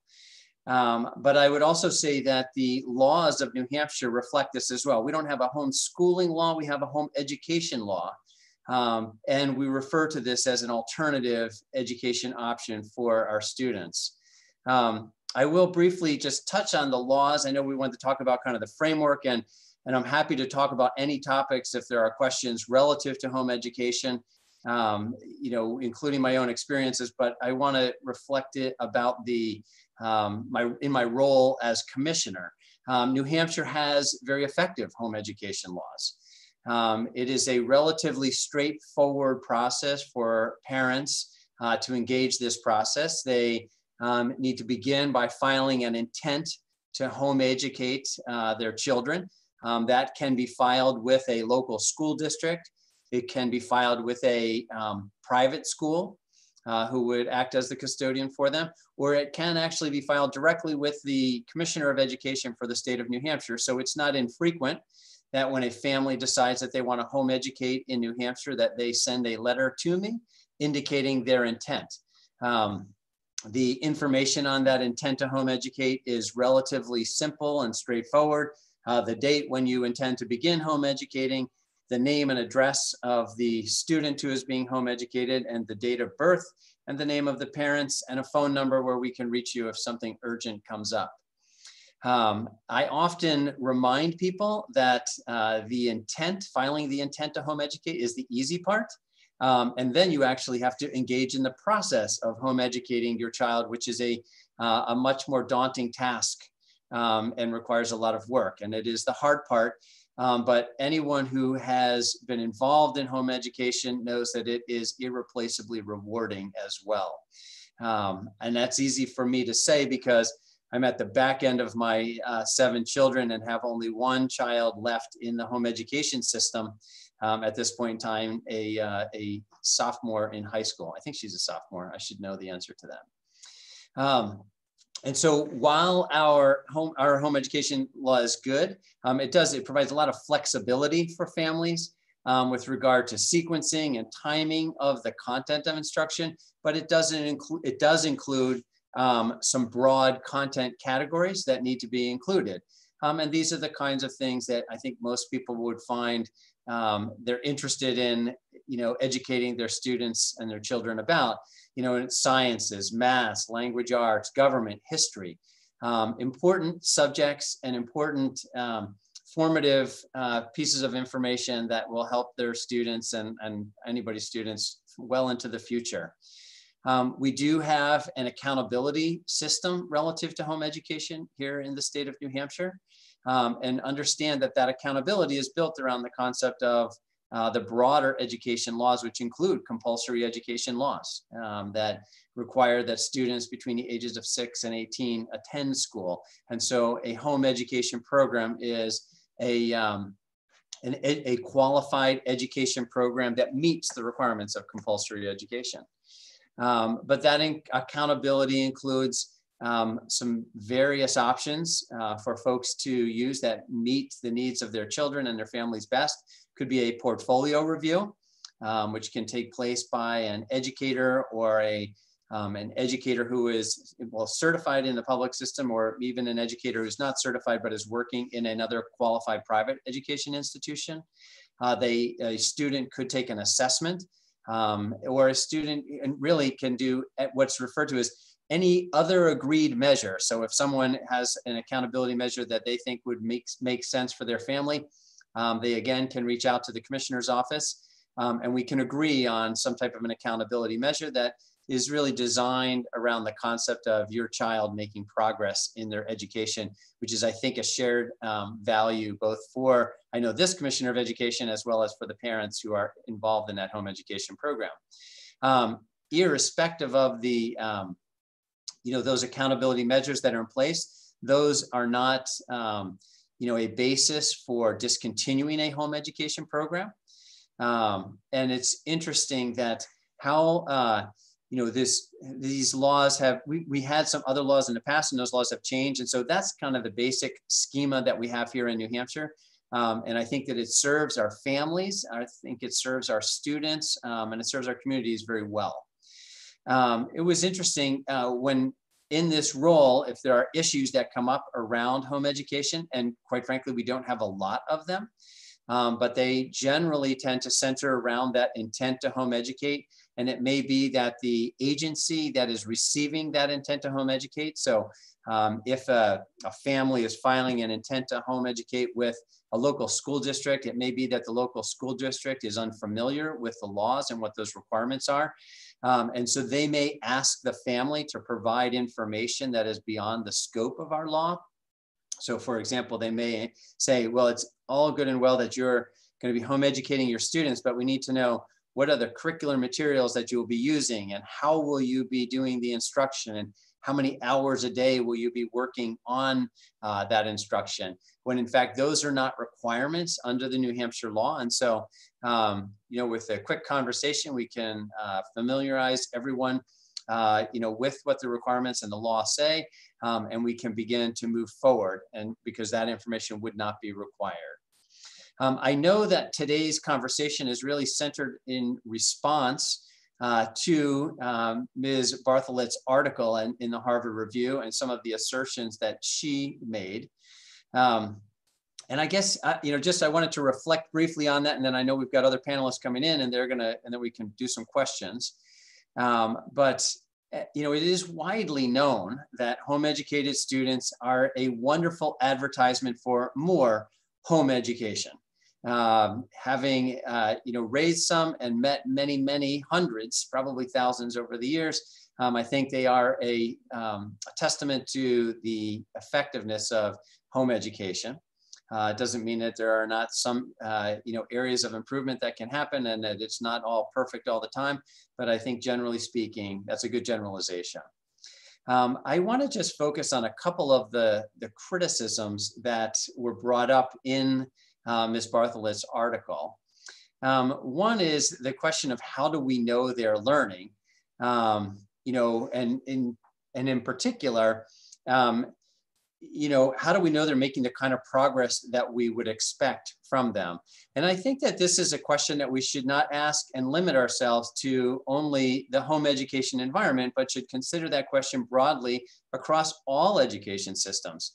How do we know that our students in our public education system are learning? How do we know that our students in maybe a private setting or a home education setting are learning? Because we know that, particularly with home education students, that they regularly outperform their peers across a whole number of measures. So if, in fact, we want to point that question of how do we know they're learning, we ought to, you know, as a public education system, should first be reflective relative to the students that are in their care as well. I think as well, people might, you know, there's a concern that people who are home educating may not be that educated themselves. And again, this is the criticism of Ms. Bartholet. And I think it really just reemphasizes her lack of understanding of home education. We know that across the board, again, that students who are in home education environments outperform their peers across a whole number of measures. But in fact, this point struck a chord with me because in you know, our traditional education system, family income, as an example, is a strong predictor of academic achievement.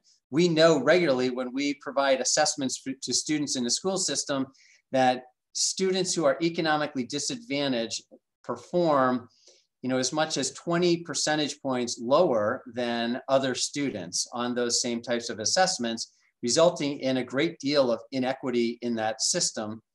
And in home education, you don't have that disparity. Those equity opportunities are closed. And what we find is that family income is not a predictor of academic achievement. And I think that Ms. Bartholet might actually be impressed if she were to look at that. And so then I guess the last thing that I just want to lean in on a little bit before turning this over to the other presenters here is, I'm not sure that Ms. Bartholet, when I was reading it, realizes the lack of tolerance that she exhibits when she herself states that she's concerned that home educated students will lack tolerance of other people's viewpoints. And it just seemed an irony to me that she would be saying that towards folks whose views she may not herself be tolerant of, particularly the viewpoints of families who come and choose to home educate their own children. So I am happy to join with you all this afternoon. I'm happy to join with my co-panelists and look forward to participating and responding to questions that you all may have. Thank you for inviting me.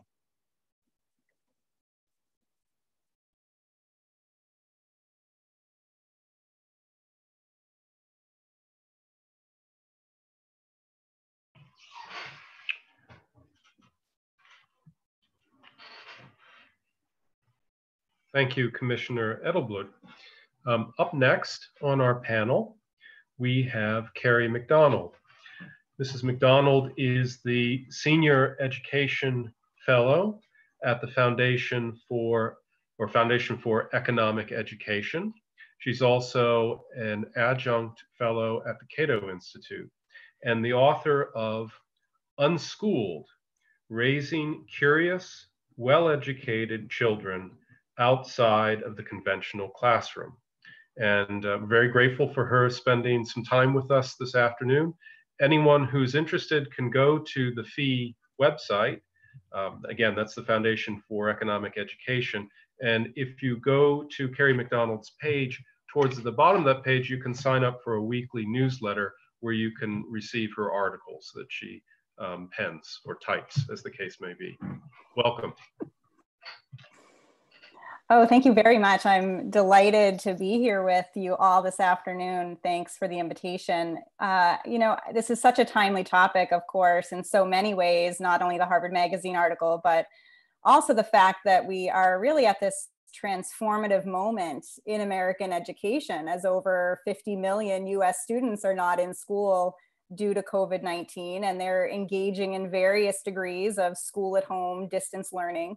And in some ways, even though we have such limited freedom right now as families and are all confined in our homes, it's interesting because many parents are becoming re-empowered, really reconnecting with their children and getting a better glimpse of their child's education, and potentially even experiencing maximum educational freedom. Some states, for instance, have shelved compulsory attendance mandates, curriculum directives.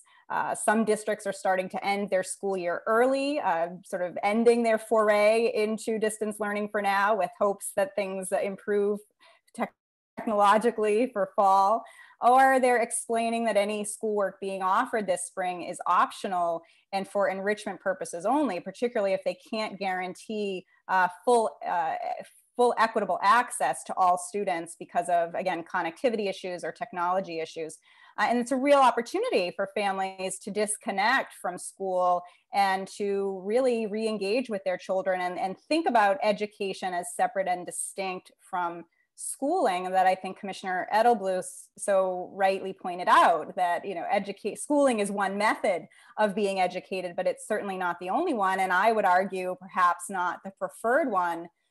Realities of the innovation era, when human creativity is really the thing we have to be focused on. That is our key advantage as we increasingly coexist in a world of artificial intelligence.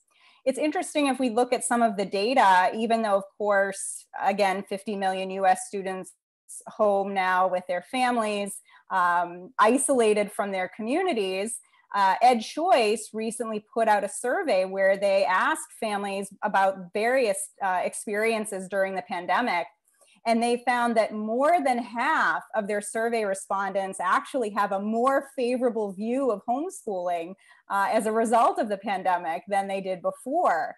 And so I would say, you know, gee, if you're satisfied with homeschooling now, confined in our homes and isolated from our communities, just wait till you see the real thing when you can truly be immersed in the people, places, and things around you. But I think that that's a good sign that more families would be interested in homeschooling or alternatives to school and other education options post-pandemic. Another more informal survey conducted by Corey DeAngelis, who's the director of school choice at the Reason Foundation, recently found that 15% of his survey respondents, he had over 1,000 respondents, indicated that they would be choosing homeschooling come fall. And again, even if it's not the full 15%, it shows that there will be an uptick, I think, in homeschooling, even if it's just temporary. Even if it's just temporary, the Wall Street Journal, for example, reported that Denmark was the first European country to reopen schools amidst the COVID-19 pandemic, and thousands of parents in Denmark chose to keep their children at home. So even if it's just temporary homeschooling, I think it's an opportunity for parents to again be put back in the driver's seat of their children's education. We see similar historical evidence that parents are unlikely to send, or all parents are unlikely to send their children back to school, coming out of the 1916 polio epidemic in New York City, where about a quarter of the students stayed home in New York City when schools were reopened, which actually led to a temporary loosening of compulsory attendance laws. And so I think we'll see a lot of this happening this fall or whenever schools open here. But it is an opportunity and a real springboard, I think, for families to consider homeschooling, particularly as remote working gains popularity. The Brookings Institution, for example, put out a recent report predicting a permanent shift toward teleworking for many employees, even again after the pandemic ends. And I think that more families will see that they'll want to give that same freedom and flexibility that they have in their work to their children for education. And it may also open up doors of opportunity for more flexible education options, that if parents are working from home, they may not feel the urgency to send their children away to a standard school all week. And then as parents really begin to explore these different education options, again, back in charge of their children's education, I think that they will be intrigued by discovering what 21st century homeschooling really looks like. And it's nothing like that caricature presented in the one-sided Harvard Magazine article recently, and of course in the much more in-depth Arizona Law Review article by Professor Elizabeth Bartholet. Today's nearly 2 million homeschoolers are increasingly reflective of the overall US population demographically, geographically, socioeconomically, ideologically. We see a lot of growth in minority homeschooling population. The percentage of Black homeschoolers doubled between 2007 and 2012 to about 8% of the overall homeschool population. And the population of Hispanic homeschoolers is about 25% of the overall US homeschool population, which mirrors the Hispanic population and the overall K-12 school age population. Urban secular homeschoolers like mine, urban secular homeschooling families like mine, I live just down the road from Harvard's main campus here in Cambridge, Massachusetts, are one of the fastest growing segments of the overall homeschooling population in the US. Many of these urban homeschoolers are disillusioned by one-size-fits-all schooling models, standardized testing, and really are looking for other options, much more individualized learning and personalized learning than they could find in a conventional classroom. And so I think, again, we're seeing a lot more growth in terms of the overall diversity of the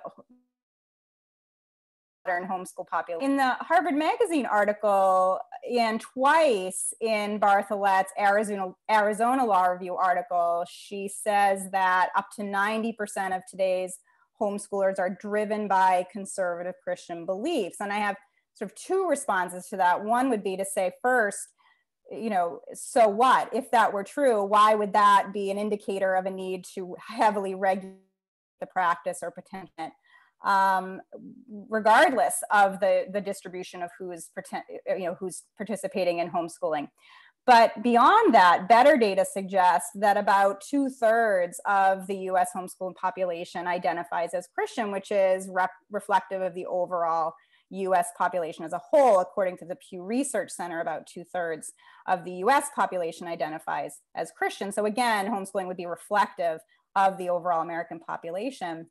But religion is not the top motivator for today's homeschooling families. In fact, the most recent data out of the US Department of Education finds that only 16% of respondents in this national survey said that religion was the most important factor in their decision to homeschool. In fact, the #1 motivator for today's homeschooling families in the US is concern about the environment of other schools, including safety, drugs, and negative peer pressure. So, you know, we may have religious homeschoolers, and we have certainly, again, a diverse group of homeschoolers today, but religion is not what is driving most homeschoolers. It may be driving some, but not the majority. Again, it's that concern about what's happening in other schools and really wanting different educational options. We can talk a little bit about outcomes of today's homeschooling families or today's homeschoolers. Most peer-reviewed studies, for example, find that homeschoolers excel academically, in some cases better than their school peers, and have positive life outcomes.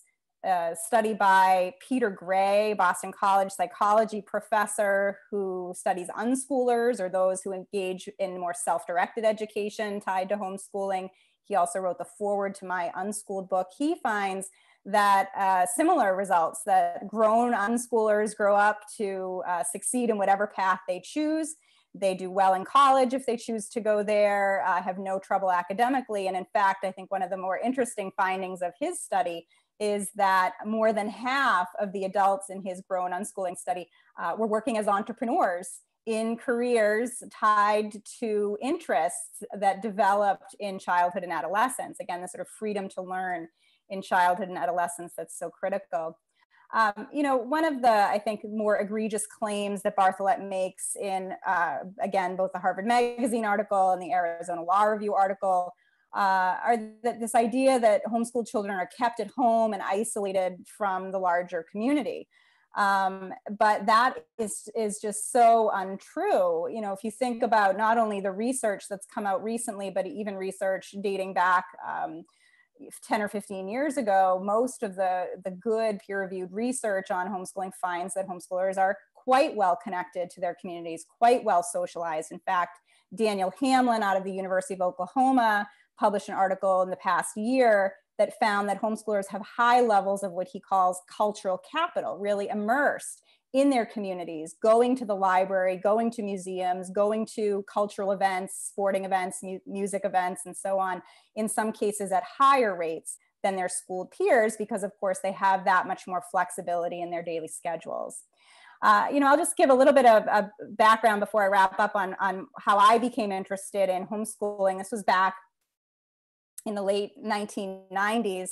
When I was an undergraduate in college, I was an economics major, but became really interested in education, in particular, looking at the choices that in education and the choices that they couldn't make because of system family who lived nearby. And again, this 90s, homeschooling had just become legally recognized in all 50 states a few years prior, by the mid 1990s. So it was a relatively new phenomenon. And I just remember being completely enchanted by this homeschooling family and the real authentic socialization that I saw in their family, engaged in their community, authentic learning tied to the child's interests. And it was really in stark contrast to that same semester when I was doing a student teaching practicum in a local public elementary school and saw how much more confined and controlled the school children were compared to the homeschool child. And that image really stuck with me. It's what ultimately prompted me to go to graduate school in education policy at Harvard, where I became more interested in educational choice and freedom, as well as alternative education. But it wasn't until about a decade later, when I was a mom looking at education options for my own children, that I discovered, you know, the real joy of homeschooling and realized that, you know, if I sent my children to school, their learning would contract. They would go to the same building every day with the same age segregated group of peers, the same static handful of teachers doing the same standardized curriculum. And instead, I really wanted my children to be fully and authentically immersed in our community, taking classes through local libraries, museums, nature centers, interacting with mentors and tutors and peers. So to me, you know, sending them to school would be more isolating than being immersed in their community. And I think that's where I was particularly surprised by Bartholet's portrayal of homeschoolers as being isolated when the opposite is really true. So I'll just begin to close up by saying that, you know, I think as more parents warm up to homeschooling during this COVID homeschooling experience, as they disconnect from their local school district, they may be re-empowered and decide to choose homeschooling. I think that they will also see that there's all kinds of ways to homeschool now, that hybrid homeschooling models in particular are getting increasingly popular, where you're able to have your child at home part of the time and then in the community or in various learning centers or schools for part of the time. That opens up this option to more families, particularly to two working families or single parent families. I think it's a great time for education entrepreneurship, particularly in the homeschool space, that will also help to expand new options to more families. You know, the pandemic has led to massive disruption in how we live and learn. And I think this will be a defining moment, not only for homeschooling as more parents choose this option, but for educational freedom more broadly. Thank you.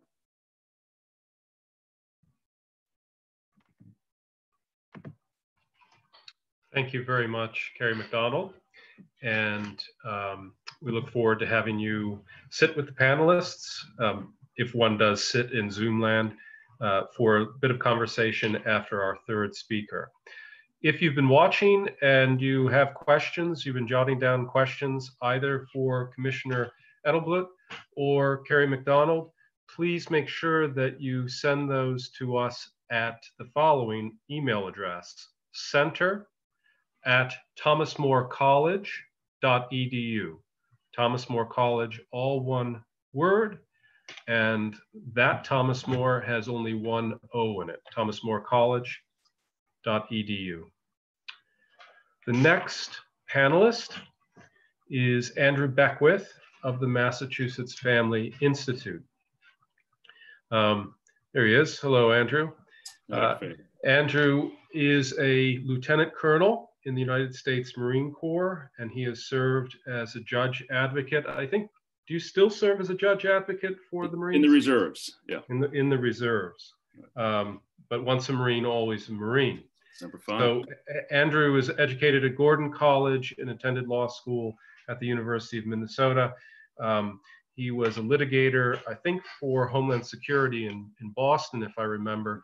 But for the last several years, he has been in charge of Massachusetts Family Institute, which, if you're not familiar with it, whether you're in the region or not, you should become familiar with it. Certainly in New England, MFI is the foremost defender of marriage and the family. And Andrew has been dynamic as a leader of MFI. It's one of the few Massachusetts organizations that I happily recommend sitting up here in the Granite State. So I'm looking forward to your comments, Andrew. And when Andrew's finished, all our panelists will come back and we will begin some conversation and questions. Andrew. Thank you for that. And it's a pleasure to join you virtually here. We're living through strange times. And I can only imagine what Professor Bartlett would have thought if you had told her back in January or December or whenever she planned the summit, that not only would the summit be canceled, but that virtually every child in America would be homeschooled, at least for a period of time. And I echo Kerry's comments that I hope that parents will take from this sort of a normalization or a renormalization of, if not homeschooling or home education itself, but the idea that the parents are the fundamental educators of the child.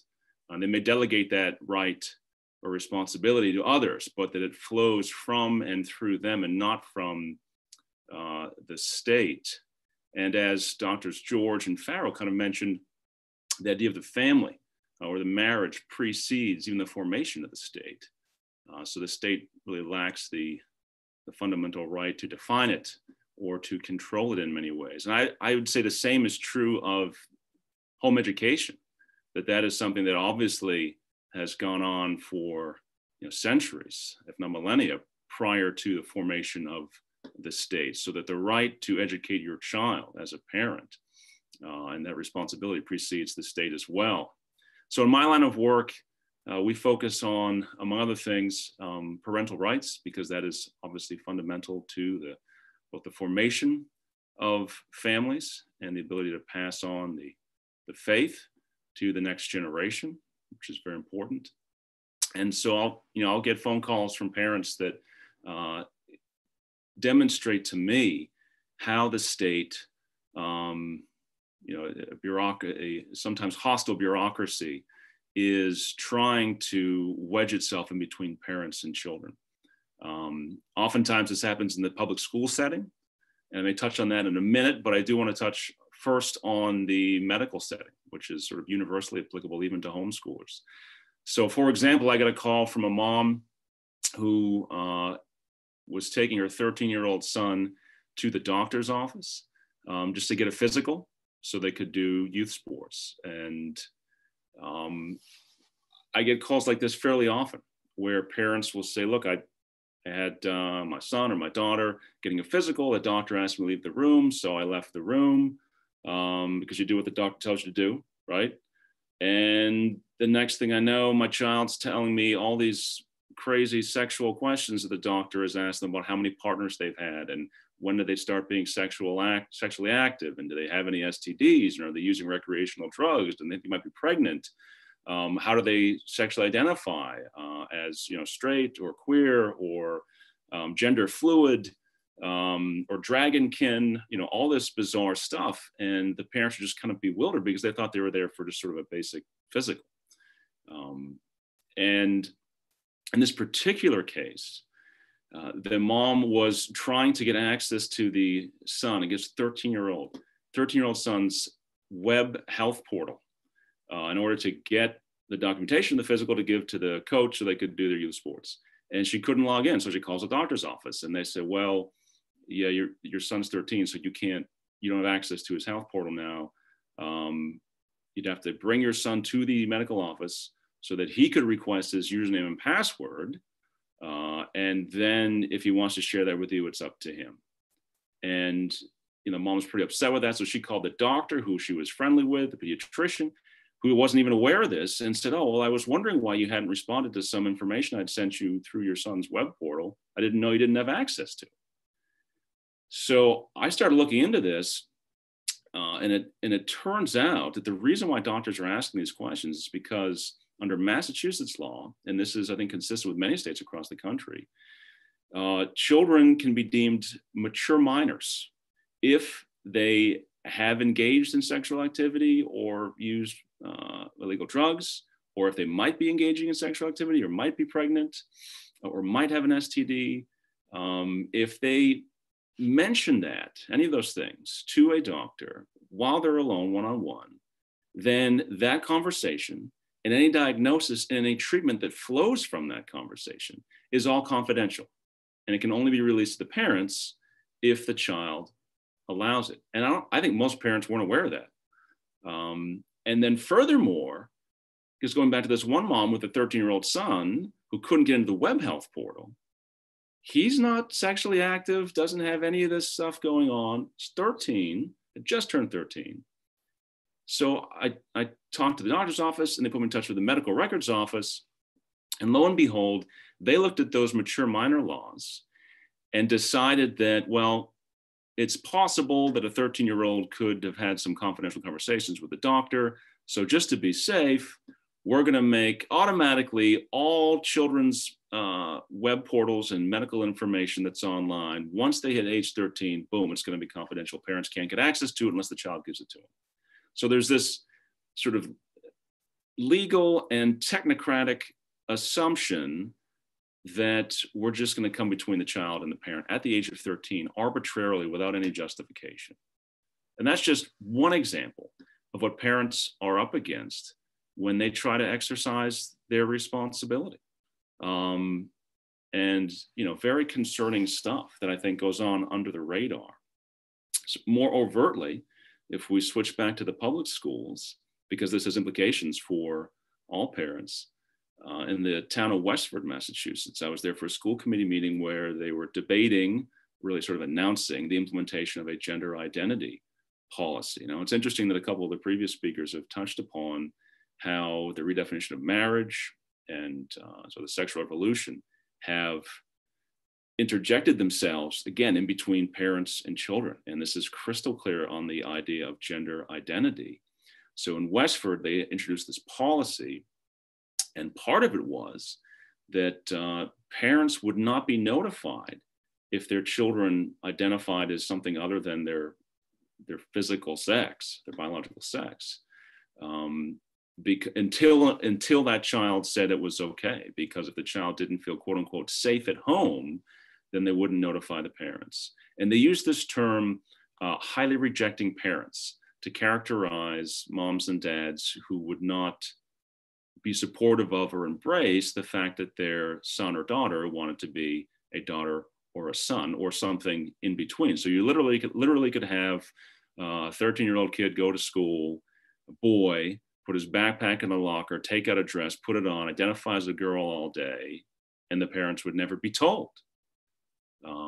Now, the language of highly rejecting parent is also concerning from the legal perspective when you combine it with things like this. I just want to read real briefly here an excerpt from an email sent to parents who are they're applying to be foster parents. And we all know that there are so many children who need loving foster families and adoptive families. Well, here in Massachusetts, the Department of Children and Families sent this denial letter to a good family because of this. They say, although many foster parents may not end up accepting a referral for a youth who identifies as GLBTQ, this status may change over time. As in any birth family, there is a possibility that the child you are parenting may one day share with you their identity as a GLBTQ person. It is important that you have a base knowledge of sexual orientation so that you can avoid responses or reactions that may be potentially harmful. Regardless of personal beliefs, our pre-adoptive families must be able to provide a safe, nurturing, and non-judgmental environment for our children presently and potentially years down the road.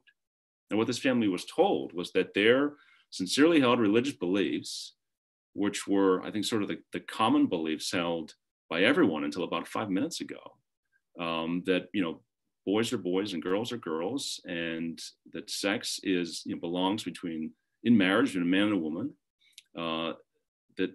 that's what they would support as far as behavior and identities for their children. They'd love and support their child no matter what, but they're not going to support behaviors that are contrary to their faith and, frankly, to biology and common sense. And what they were told was that they are not fit parents, not a fit family to be a foster family. And that even if they adopted a child that right now didn't identify as GLBT or Q, that they said even 10 years down the road, they could come out as one of those identities. And if you didn't support them, then that would be a problem. So because of that, you're not going to be allowed to adopt. So it's not just in the public schools where you see this. It's not just in even the medical profession, but the ability to adopt children, to form a family in that sense, to fulfill our biblical mandate to care for orphans in their distress. Our hands are being tied on that. There's another example on parental rights in general. It's not tied to the sexuality issue, but I think is very important for people to be aware of. And it goes back to the medical issue and this idea of the state knowing best. Justina Pelletier was a 14-year-old girl in 2013. She had a unique medical condition. She was receiving treatment from a doctor at Tufts Hospital. And her parents had to take her to Boston Children's Hospital for a specific physical ailment she had. And the doctor from Tufts recommended they take her to a colleague at Boston Children's Hospital. Long story short, she never saw that colleague at Boston Children's. She was seen by a psych intern who diagnosed her as not having a physical ailment, but rather having a psychological issue that's brought on by her parents. And Boston Children's Hospital decided they weren't going to treat her for a physical ailment, but would only treat her for her supposed mental health issue.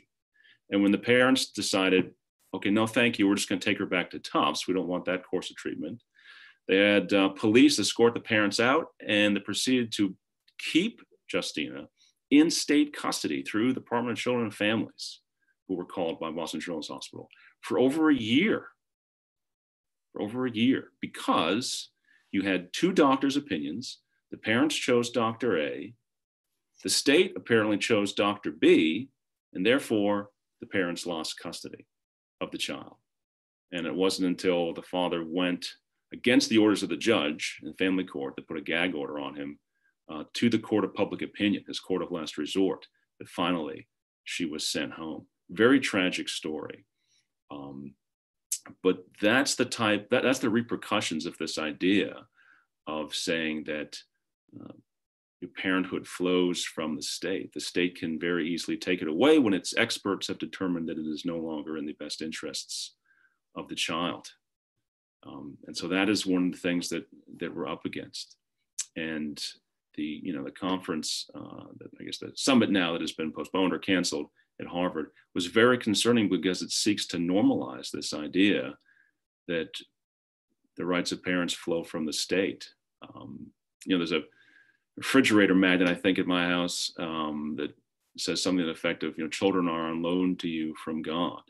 And the scripture, of course, says children are a gift or inheritance from the Lord. And what Bartlett and her company are saying is that they are actually on loan to you from the state. So they're literally putting the state in the place of God when it comes to the family and parental relationships.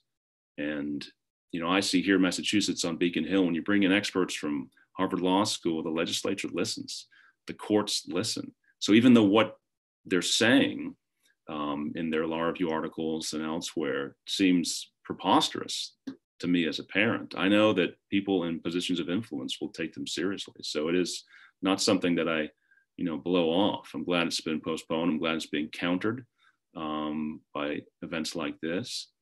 But it's definitely a concern, and I'm glad that HSLDA, the Homeschool Legal Defense Association, which I think was one of the targets of Professor Bartlett's concern, I'm glad that they're out there and protecting families. They've worked with me. We have a situation in our own school district where there was supposedly going to be a revised or updated homeschool policy that was, again, sent from the state bureaucracy. There's nothing wrong with the existing policy. The updated policy was actually somewhat contrary to existing law. And I worked with HSLDA to get probably a dozen other homeschooling families to go to this school committee subcommittee meeting of about 3 people in this small room at the school's offices one night. There's like a dozen of us there. 2 of us were attorneys. We had all the paperwork laid out. And we still look this updated policy was going to be detrimental to our families. One example would be to make it harder for our kids to participate in extracurriculars in the public school system, like sports. And we kind of just made it clear that, look, you need to fix this now, or we're going to come back again at the next subcommittee meeting, probably with all our kids and likely our chickens, because that's how homeschoolers roll. And they backed off. And I think that's what we have to do, is be vigilant at the local level. It can be done in small scale, but also at larger scale. As I think it was Dr. Farrow mentioned, we've got to be vigilant on this stuff, and we've got to be active in politics and policies, even though we'd rather just be, home, making homemade yogurt and doing what homeschoolers do. And I can say that because I'm a homeschool father of 4. We have to engage in the public realm and the policy realm in order to protect that for our kids and for their progeny, frankly. But I do hope that this massive experiment in unplanned homeschooling goes well for many families, that they embrace it if it's right for them, but that they at least internalize that there's nothing weird about educating your kids at home. That should be the norm, and the burden of proof should be on others to say that right isn't the norm and that something else should be done instead. Thank you very much, Andrew. I think in a few seconds, the screen here will be populated by the other panelists, and I will be able to take some questions that have begun to come through. So I'll wait till everyone appears, and then here we are, all together again, ask some questions. I'd like to pick up myself with comment that Andrew just made and other speakers have made in different fashion. And I believe, Andrew, you said parenthood, one of the problems is we have enshrined an attitude, and sometimes in law, that parenthood seems to be flowing from the state or is somehow an extension to the state. So I'm going to ask a question that everyone can respond to, but I'd like to begin with the commissioner, since he and I are from the same state. And I, by and large, agree with his assessment of the process and how straightforward it is. And quite frankly, we lived in another state a little over a decade ago, and it wasn't, the laws weren't as friendly to homeschooling as New Hampshire's. New Hampshire has a good process. But I'll share with the commissioner my concern that relates to this wider issue of a general sense that's often more than a sense enshrined in law that the family and education is the business of the state, and it's only extended to families and parents. Now, in our own law in the Granite State, the law, at least the text that I've read, it says in RSA 193A2, there is established the home education program to be administered by the Department of Education. But that's the opening remark for home education or homeschooling in the state of New Hampshire. It's only 2 or 3 sections below that it says home education shall be provided by a parent. It seems to me that at least we're vulnerable in that language of seeing home education as something that is lent by the state to the parents. But that's very different than what Dr. Farrow and Professor George were talking about, where the family is the basic cell, the building block of society. It has the first and prior right. principle of subsidiarity, the state can enter if there's an abuse or a failure. But my fear is at least you could interpret the New Hampshire law, which I imagine is very similar to other state laws, as home education is merely lent to the parents. What would you say to that, Commissioner? So great question, and thank you for that. And I don't disagree, I think, with any of the panelists relative to the a priori role of parents in the responsibility of the education of their students, and not just the education, quite frankly. Andrew talked about the health decisions, but there's a whole myriad of areas that parents are responsible for. And what we want to avoid is what sometimes you can observe, which is the state somehow wants to take responsibility until there's a problem, and then all of a sudden it becomes the parent's problem. And I think that is, an evidence that, in fact, they don't want the responsibility, they just want the control. But what I would say is relative to, you referenced RSA 193A2 establishing a program. And I think it's probably appropriate to, and just to be clear on this call, I'm not the lawyer, but I think it's appropriate to go back to the context of this law.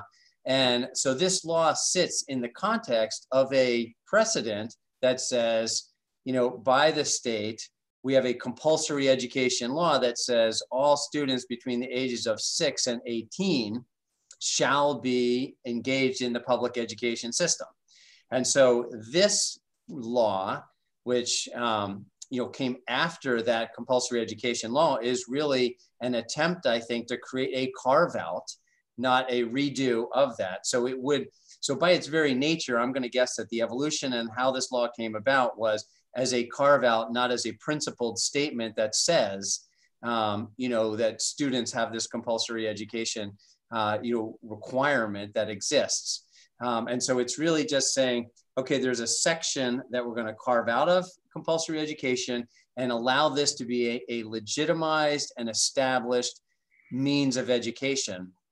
But so your slippery slope theory and your concern there, I think, is legitimate, but this wouldn't be the place to so much attack that as much as go back to the premise, which is this law exists in the context of a premise that the state has this compulsory education law. And that's, I think, the foundation that you would need to begin to erode and say, because if that premise holds, and then anything beyond that is just going to be a carve out, right? But if you go back to that initial premise and say, like, what is the underlying responsibility for education? And if we establish that as the parents have the underlying education, and from that underlying education flow options, which could be a public education system, a private education system, or a home education system, then I think you wouldn't have language that you've just described there.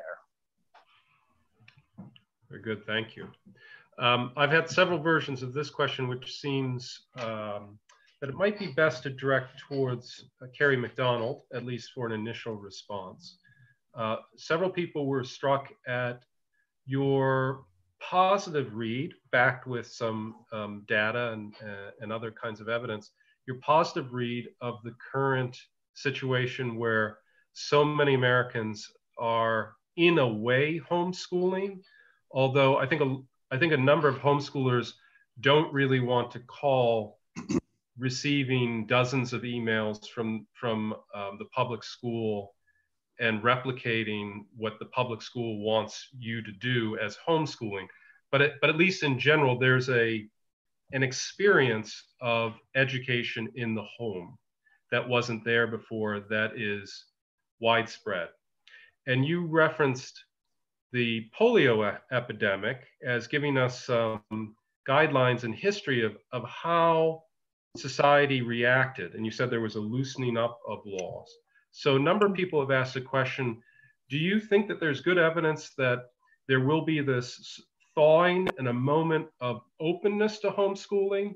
Or do you think that it is more likely that professors of law that have stood against homeschooling will, if not panic, become very concerned and redouble their efforts at fighting homeschooling?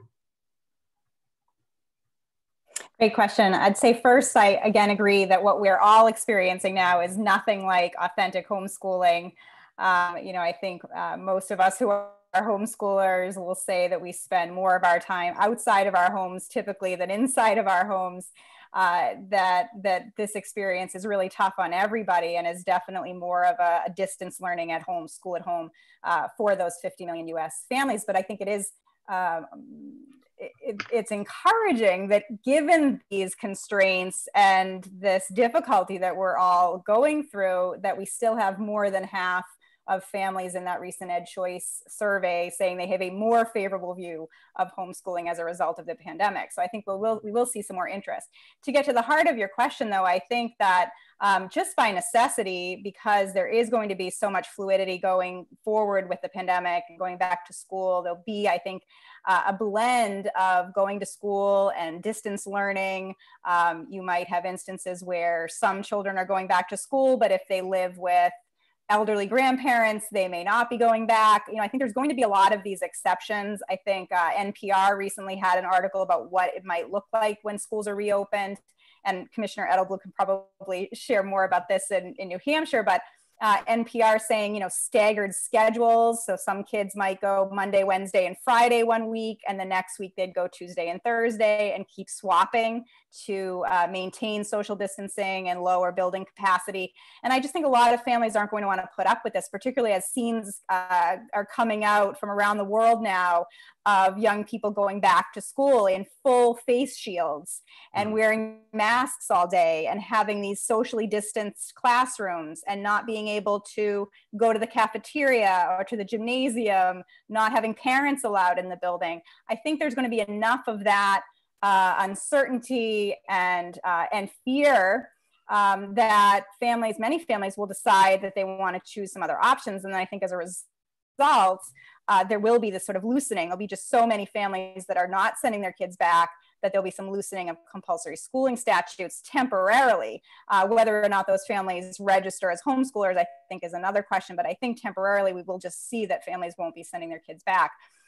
I worry then in the next phase, when we kind of revisit Professor Bartholet, maybe next June when the Harvard summit is supposed to reconvene, that might be another time to really think about where we're at that point. We'll have a better sense of numbers of homeschoolers, what the impact of the pandemic has been on homeschooling and other forms of alternative education and private schooling. So we'll wait and see. And I think, back to Andrew's point, we have to be constantly vigilant and push back against these calls for heightened regulation or presumptive bans. Thank you. To more or less stay on schedule, I'm going to pose one more question for everyone, but we'll start with Andrew. I think it was Professor George that said in a democracy, it's the duty of all to persuade those who don't share or understand their own beliefs and values, to persuade them of the validity of their beliefs so that at least there is a mutual understanding. What in this space of time, whether it's just a few months or a full year before there's a reaction, what is the positive thing? What would you say is one positive thing that those involved in home education and homeschooling could do to help persuade or educate those who don't really understand home education? Andrew, we'll start with you. Sure. Well, just on a real practical level, one of the things that my wife did early on was package up some math textbooks that we then, wiped down with a Clorox wipe, and I drove them over with the face mask to some friends of ours who were having to do home education, and the public schools just hadn't sent out any plan yet. So they were just adrift for almost a week. So, sharing our experiences and our resources and not being embarrassed by it. I remember initially being asked, so you guys are homeschooling, aren't you concerned about your child's socialization? And eventually it occurred to me to respond truthfully, yes, which is why I'm homeschooling. And we saw that reflected. I think I saw an article last week by a public high schooler who's at home and was saying that, it's tough, but I'm not worrying about bullying anymore. I can do my schoolwork without all the discipline problems in the class. So I think there'll be some hybrid forms, particularly if the health crisis continues, will be there. I do share concerns, just briefly, that I think Professor Bartlett will do what she's already done, which is dig through now all the millions of homeschooling stories that will be out there and find the worst case scenarios and posit those as the norm and promote that. Never let a good crisis go to waste. She'll have more fodder. However, hopefully, since so many families will have a direct experience with home education, those horror stories will have less of an effect on them. She'll have one real problem with her methodology, which is she's found this one horrific tale that she likes to promote. She's already outgunned by her own university. So if you go to Harvard's website and their admissions page on homeschooling, they tell the story of 3 Harvard homeschoolers that are all very positive stories. Commissioner, do you have anything to add on what you think the one positive thing home educators could be doing to help? I do. I think we actually have a gift that we can give to all of these families, and I keep trying to give it away every single day. I think I've even tried to incorporate it into some of the documents that we have made available to our quarantine schoolers, is what I refer to them, across the state of New Hampshire. And that is really to relax a little bit. Our children are inherently curious and, natural learners. As I said at the very beginning of this pivot to remote instruction and support, our kids are going to learn whether or not we engage in the instruction. The question is, can we engage in that instruction? Because our kids are learners. And so I think it's just helping families to just relax a little bit and recognize that their kids are incredibly resilient, incredibly great learners. Before these kids even show up at school, they've already mastered an oral language most of the time. And so we just have to let that curiosity be encouraged and developed. And I'll give you an real example. Yesterday, I was speaking to a father who is home with a 2nd grader. And he was describing how he's doing school all day with a 2nd grader, and it's so disruptive to everything he's trying to get done. And I said, if you're spending more than 2 hours, you're probably too far into this. Just let the kid, have some space and move and enjoy. And the gift that you have is just time with your family and time with the ones that you love. So I think that's what we can offer them, is the ability to relax about it. Kerry McDonald, one positive thing that home educators can do? I agree with my panelists, but I would also add that I think we should challenge this dominant narrative that we are hearing in the media, that this time away from school is an educational calamity for children. I mean, the Washington Post headline several weeks ago saying that homeschooling during COVID-19 will set back a generation of children.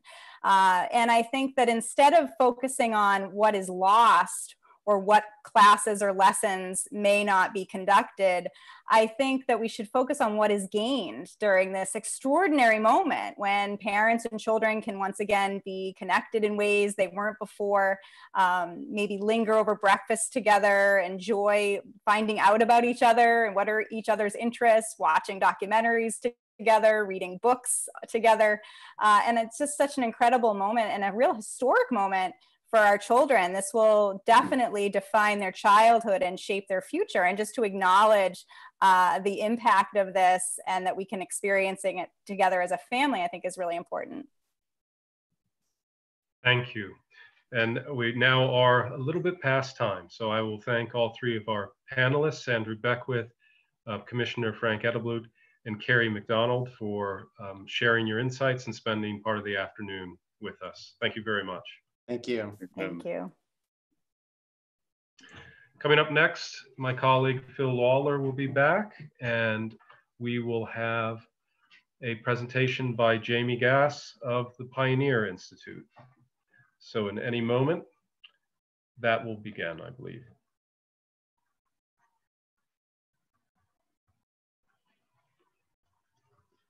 All yours, Phil.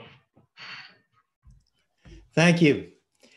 And those of you who have been with us all day, let me recommend all afternoon. Let me strongly recommend you stay with us. I know it's a long afternoon. If for some reason you have to leave, please come back and watch the end of this presentation. It will be available on YouTube and at the website of the Center for the Restoration of Christian Culture. We designed our program to both empower and encourage people who are engaged in homeschooling. And we have been spending up till now mostly on the empowering by giving people the background information they need to be politically and rhetorically active. But we're going to end with some encouragement.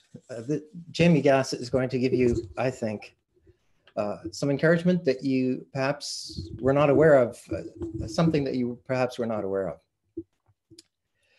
We are at a moment where the future of homeschooling, home education, and other forms of educational choice may be blooming for two reasons. One is a negative reason, this epidemic, which is keeping so many people at home and which is altering our approach to education, or looking to alter our approach to education, at least in the near-term future. But there's also a positive reason, which is a Supreme Court case that's due to come down in just a matter of weeks, which could really open new doors. I suspect that a whole lot of people, including people who are generally well educated about educational affairs, are not familiar with the Espinoza case. And so we asked Jamie Gass to come to talk to us because he has been intimately involved with that case. Jamie Gass is Pioneer Institute's director of the Center for School Reform. At the Pioneer Institute, he has framed, commissioned, and managed over 100 research papers and numerous policy events on K through 12 education reform topics. In the 1990s, he worked for the Dean of Boston University School of Education, Boston University Management Team, and its historic partnership with Chelsea Public Schools. His op-eds have been published in New England newspapers, as well as in the Wall Street Journal, the Weekly Standard, the Federalist, the City Journal, etc. And I asked Jamie to speak to us this afternoon to close out the conference with an explanation of the Espinoza case and what it could mean for the future of educational choice. Jamie, thank you for being with us today. Great, thanks so much, Phil. I appreciate it. Appreciate your generous introduction. And we at Pioneer are really grateful to you and President Fahey and Thomas More College for co-sponsoring this excellent and timely event. It's an honor to be with you this afternoon, especially with such a distinguished lineup of folks and panelists whom I admire so much. I also want to give a special thanks to Mike Gillerin, who has done so much important work for us at Pioneer in our efforts to support Espinoza v. Montana Department of Revenue. We're so grateful to Mike and Dwight Duncan, who authored two excellent legal briefs for us on what we think is a potentially landmark case against bigoted legal barriers to school choice. But before I talk more about Espinoza and Blaine amendments, I'd like to say just a couple words about this law professor's frankly bizarre but not unsurprising comments about homeschooling. As I'll discuss, narrow-minded opposition to school choice sadly has deep bigoted roots in the 19th century and across American history. This professor, to my mind, has simply said and given more modern voice to what I think a lot of people who have observed K-12 education for decades have also observed, which is unmistakably many across the K-12 education system believe that they know better than the parents themselves, what's best for their children. The reality is too many in public education oppose or have outright hostility to almost all forms of school choice, including private and religious schools, charter schools, vocational technical schools, and many even oppose a key educational option for the moment, online or digital learning. But homeschooling, as Pioneer's 2017 white paper by Bill Hewer says, is the ultimate choice. This should be, and it is right that it should be that way, because the fundamental duty of parents to order and direct the formative education of their children is in fact sacred. As an aside, I thought it was a little bit unusual that there would be such a strident criticism of homeschooling when in fact over the last several months we've gotten new data from NAEP, the Nation's Report Card. It's administered every couple of years. It's a sample test, goes back 35 or 40 years.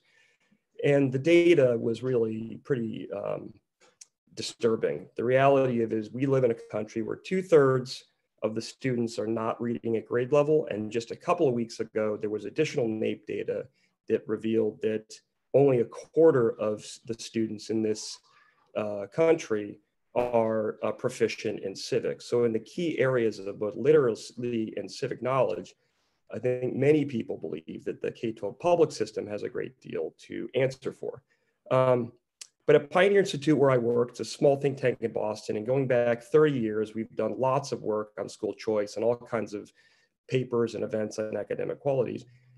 I've always been particularly grateful for the work that the people in the homeschooling community have done, as well as people in religious schooling community as well. We fought the Common Core standards that have been implemented over the last 10 years, and we went to approximately 20 states when we did that. And I got to tell you, when we were in with those audiences, I'd say a full third of those parents who are deeply engaged, knowledgeable, in some instances more knowledgeable than policymakers, were the backbone of that opposition. And we now know from NAEP data that in fact, the Common Core has done some pretty significant damage, not only nationally, but in high-performing states like Massachusetts.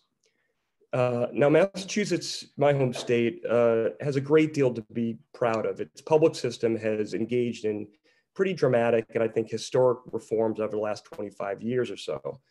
We had remarkable success on the NAEP, been the #1 state on NAEP going back to 2005. We're the only state that's internationally competitive. We have great charter schools. We have great voc tech schools that are both national models, as well as Metco and a growing number of homeschooling students. And we're really proud of those accomplishments. But I want to highlight just one school choice option that is germane to the conversation we're having about Espinoza and to Blaine amendments and the various barriers to private and parochial school choice, as well as homeschooling.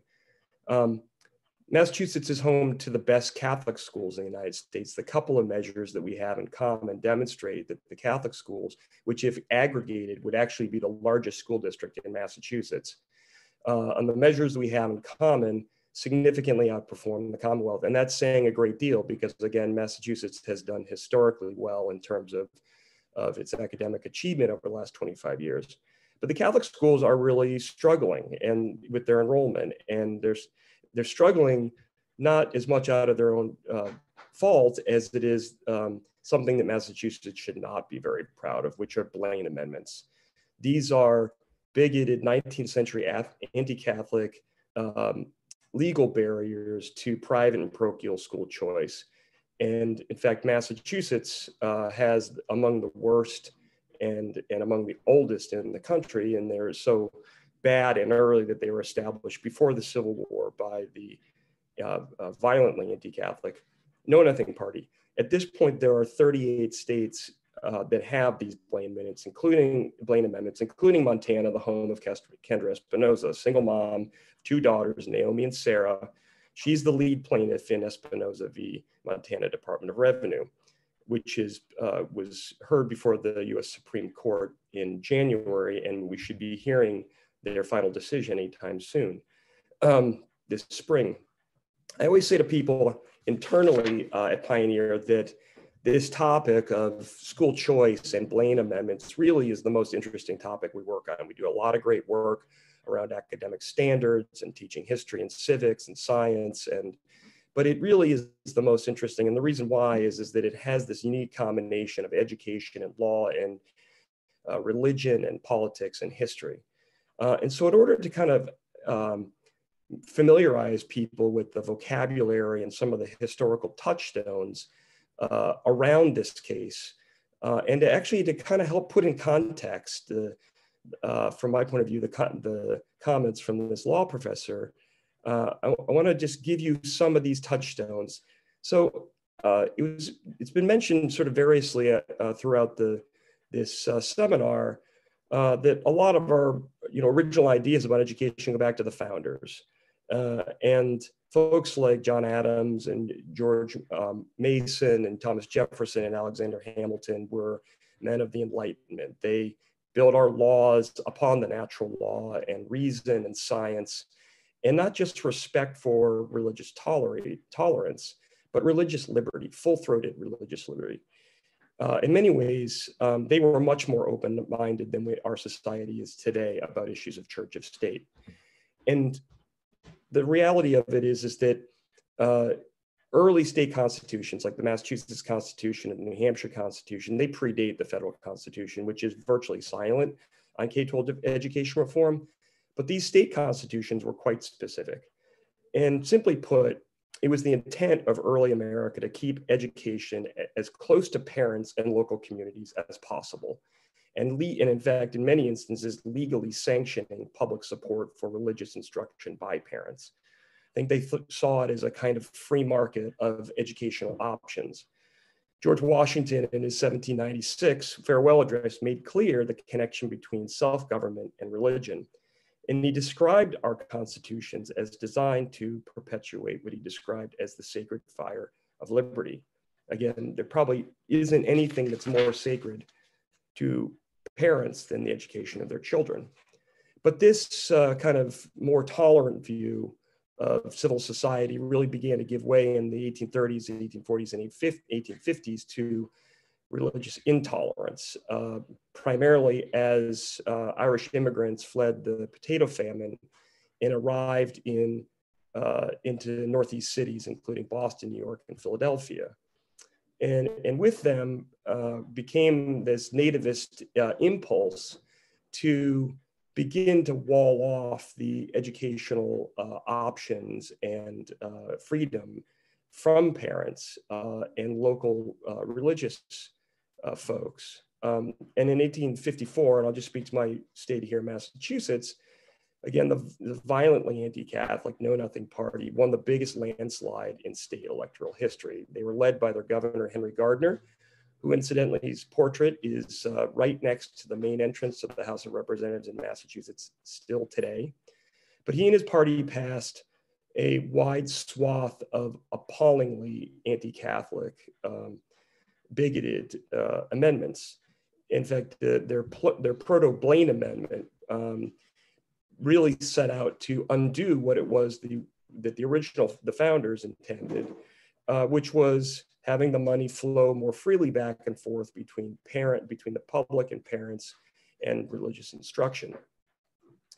And then a second Blaine amendment was passed in 1917, which prevents that first anti-aid amendment or the Know Nothing amendment from being repealed via the ballot box. It's a kind of legal protective coating around it. Well, if you fast forward about 30 years to the 1880s, James G. Blaine of Maine, he was a prominent Republican politician of the late 19th century. He and President Ulysses S. Grant stoked anti-Catholic sentiments and pressed for a national Blaine amendment, which would, again, wall off parents from public dollars, particularly Catholic school parents from religious dollars. Now that narrowly was defeated in the US Senate, but where Blaine failed, the states began to pick up this torch of and gradually throughout the late 19th and early 20th century, we arrived where we are now, which is, 38 states have these Blaine amendments. And that brings us to Kendra Espinoza. So Kendra, as I mentioned, is a single mom from Montana, and her state has a Blaine amendment. She and her daughters, in conjunction with the Institute for Justice, have brought their case in Montana to first their state Supreme Court, but they've taken it all the way to the US Supreme Court. So Kendra suddenly became a single mother, and she sought better educational options for her daughters out, because the reality of it is that they were being both bullied and they were struggling academically in the public school system. They through an educational tax credit program that was passed by the state legislature and signed into law by their governor, their children were able to thrive going to a parochial school. But then the Department of Revenue challenged the existence of this program, this education tax credit program.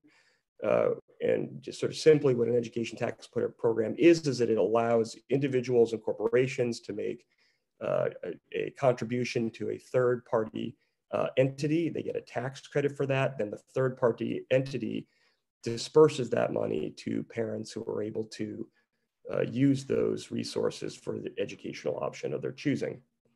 And about 250,000 students or more benefit from these kinds of programs across the country. But the Montana Supreme Court struck down the Montana education tax credit program that Kendra and other parents in Montana needed very badly. And now this question is in front of the Supreme Court. And so the central question here is at stake is, whether states will continue to be allowed to use bigoted 19th century Blaine amendments to discriminate against religious families and deny them a state service or benefit, in this instance, education. Now, I will say that determining what it is that the Supreme Court is going to do or how they're going to rule is a bit like analyzing Mona Lisa's smile. But the lawyers at the Institute for Justice and Kendra, I think, are cautiously optimistic that they're going to prevail. And this would be very much a landmark decision if they rule the way we hope they will. That is to say, it will rip holes in these state of Blaine amendments that will make it possible not only for education tax credits, but then it really opens up a wider state of play for the political process and to play itself out. And this is where it's really so important and vital, the work that you folks are doing, because these kinds of openings, these legal openings, will then make it possible for greater access if state legislators avail themselves to it, education savings accounts and other tax credit programs and support of private and religious school parents through a variety of other different choice mechanisms. And this is vitally important because, as we've just learned with this article from this law professor, there is bias and bigotry, whether it is 19th century style bias and bigotry that you find through Blaine amendments, or bias and bigotry that you find through intemperate remarks from well-placed law professors. And our hope, obviously, is that with the success of the hopeful success of the Supreme Court, that parents will be allowed to explore even greater opportunities to educate their children according to what Thomas Jefferson called the dictates of their conscience. So I can't tell you how grateful I am to Thomas More for all of your excellent work on this topic. I'm very grateful for all the work that the homeschooling community has done around the support and advocacy of their own schools, but also for their work that they've done supporting the academic improvement of the public schools and other school choice mechanisms by giving us such a good example of the work that they do. Thanks. Thank you very much, Jamie. I'm currently unable to see the screen. I've done something with my computer, but thank you.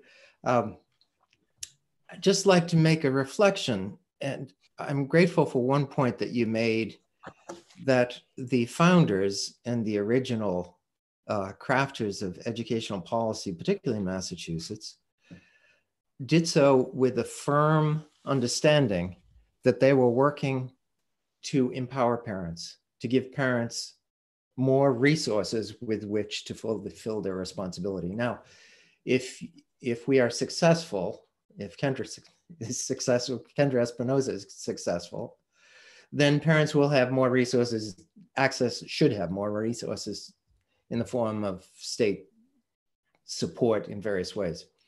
But I think it's also worth reflecting on the fact that if the Supreme Court essentially gives the green light to strike down these Blaine amendments, we also will have erased something that defaced the original intent of the founders, so that philosophically we would be back to the original educational goal, which is to empower parents. Am I overstating the case? No, I think that's exactly right. Again, in so many regards, I think the founders got a lot of these state, local, federal arrangements right. And, I think what we've seen over the last 25 or 30 years at least has been a dramatic shift, not only away from state and local authority, but towards federal authority. Yes. And, I think that there has been, a lot of concern, and a lot of people have voiced strong opposition to that. But even given the opinions of the people that are proponents of that, the proof of the pudding is in the eating, and the NAEP scores, the nation's report card, the measure of academic performance has really been either flatlined or declining for decades. This huge movement towards the federal role, or even a more consolidated state role, it hasn't yielded any results. And I think that again, the onus is really on these proponents to explain why we keep spending hundreds of billions of dollars at the federal level, and in some instances, tens of billions of dollars at the state level, when in fact we're just migrating the authority further and further away from the family and the parents, the ones that are most intimately connected with the lives and concerns and intellectual well-being of their kids. And the founders, I think, were very wise about these things. They did not, the state constitutions are clear about it. The federal constitution is silent on it. And even at this late date, the federal government contributes about 10% of the funding of K-12 education, which is really a very modest amount. And in most states, or in many states, it's still largely locally funded. So I think that the founders got it right. And I think that, hopefully with this decision, we can begin to right the ship in terms of getting the authority back into the hands of the people that are most intimately connected with their school children. And the best guess for when the decision will come out is in June? May or June, yeah. So, I mean, again, but it could be any day. I mean, we have pretty close contact with the Institute for Justice, who incidentally have done tremendous work on this topic, and both they and Kendra have been remarkably courageous, and she is really a terrific woman. We had her at a couple events this past fall. She's really a terrific person to interact with. She brought her children here, and so I think everyone is waiting with fingers crossed. Thank you, Jamie Gass, for giving us some good news to close with. I'd like to express my appreciation to all the panelists. Thank you to Amy Fahey for having the idea for this conference, to Mike Gillerin for helping to make it happen in many ways, to William Fahey for agreeing to host, and of course, to all the people who are out there watching this and making it happen, and all who will be watching it later on YouTube. It will remain on YouTube, so pass the word to your friends and neighbors. If this is your first acquaintance with Thomas More College, I strongly recommend that you learn more, particularly if you're a homeschooler, because I think you might find that we're an institution with the same blood type. If this is your first acquaintance with our Center for the Restoration of Christian Culture, please get on our mailing list and learn more about events like this. It's unusual for us to be doing it on the internet. Usually we do it in a more intimate setting, but if this is as successful as I think it may be, we'll probably be doing more. Thank you all, and good evening.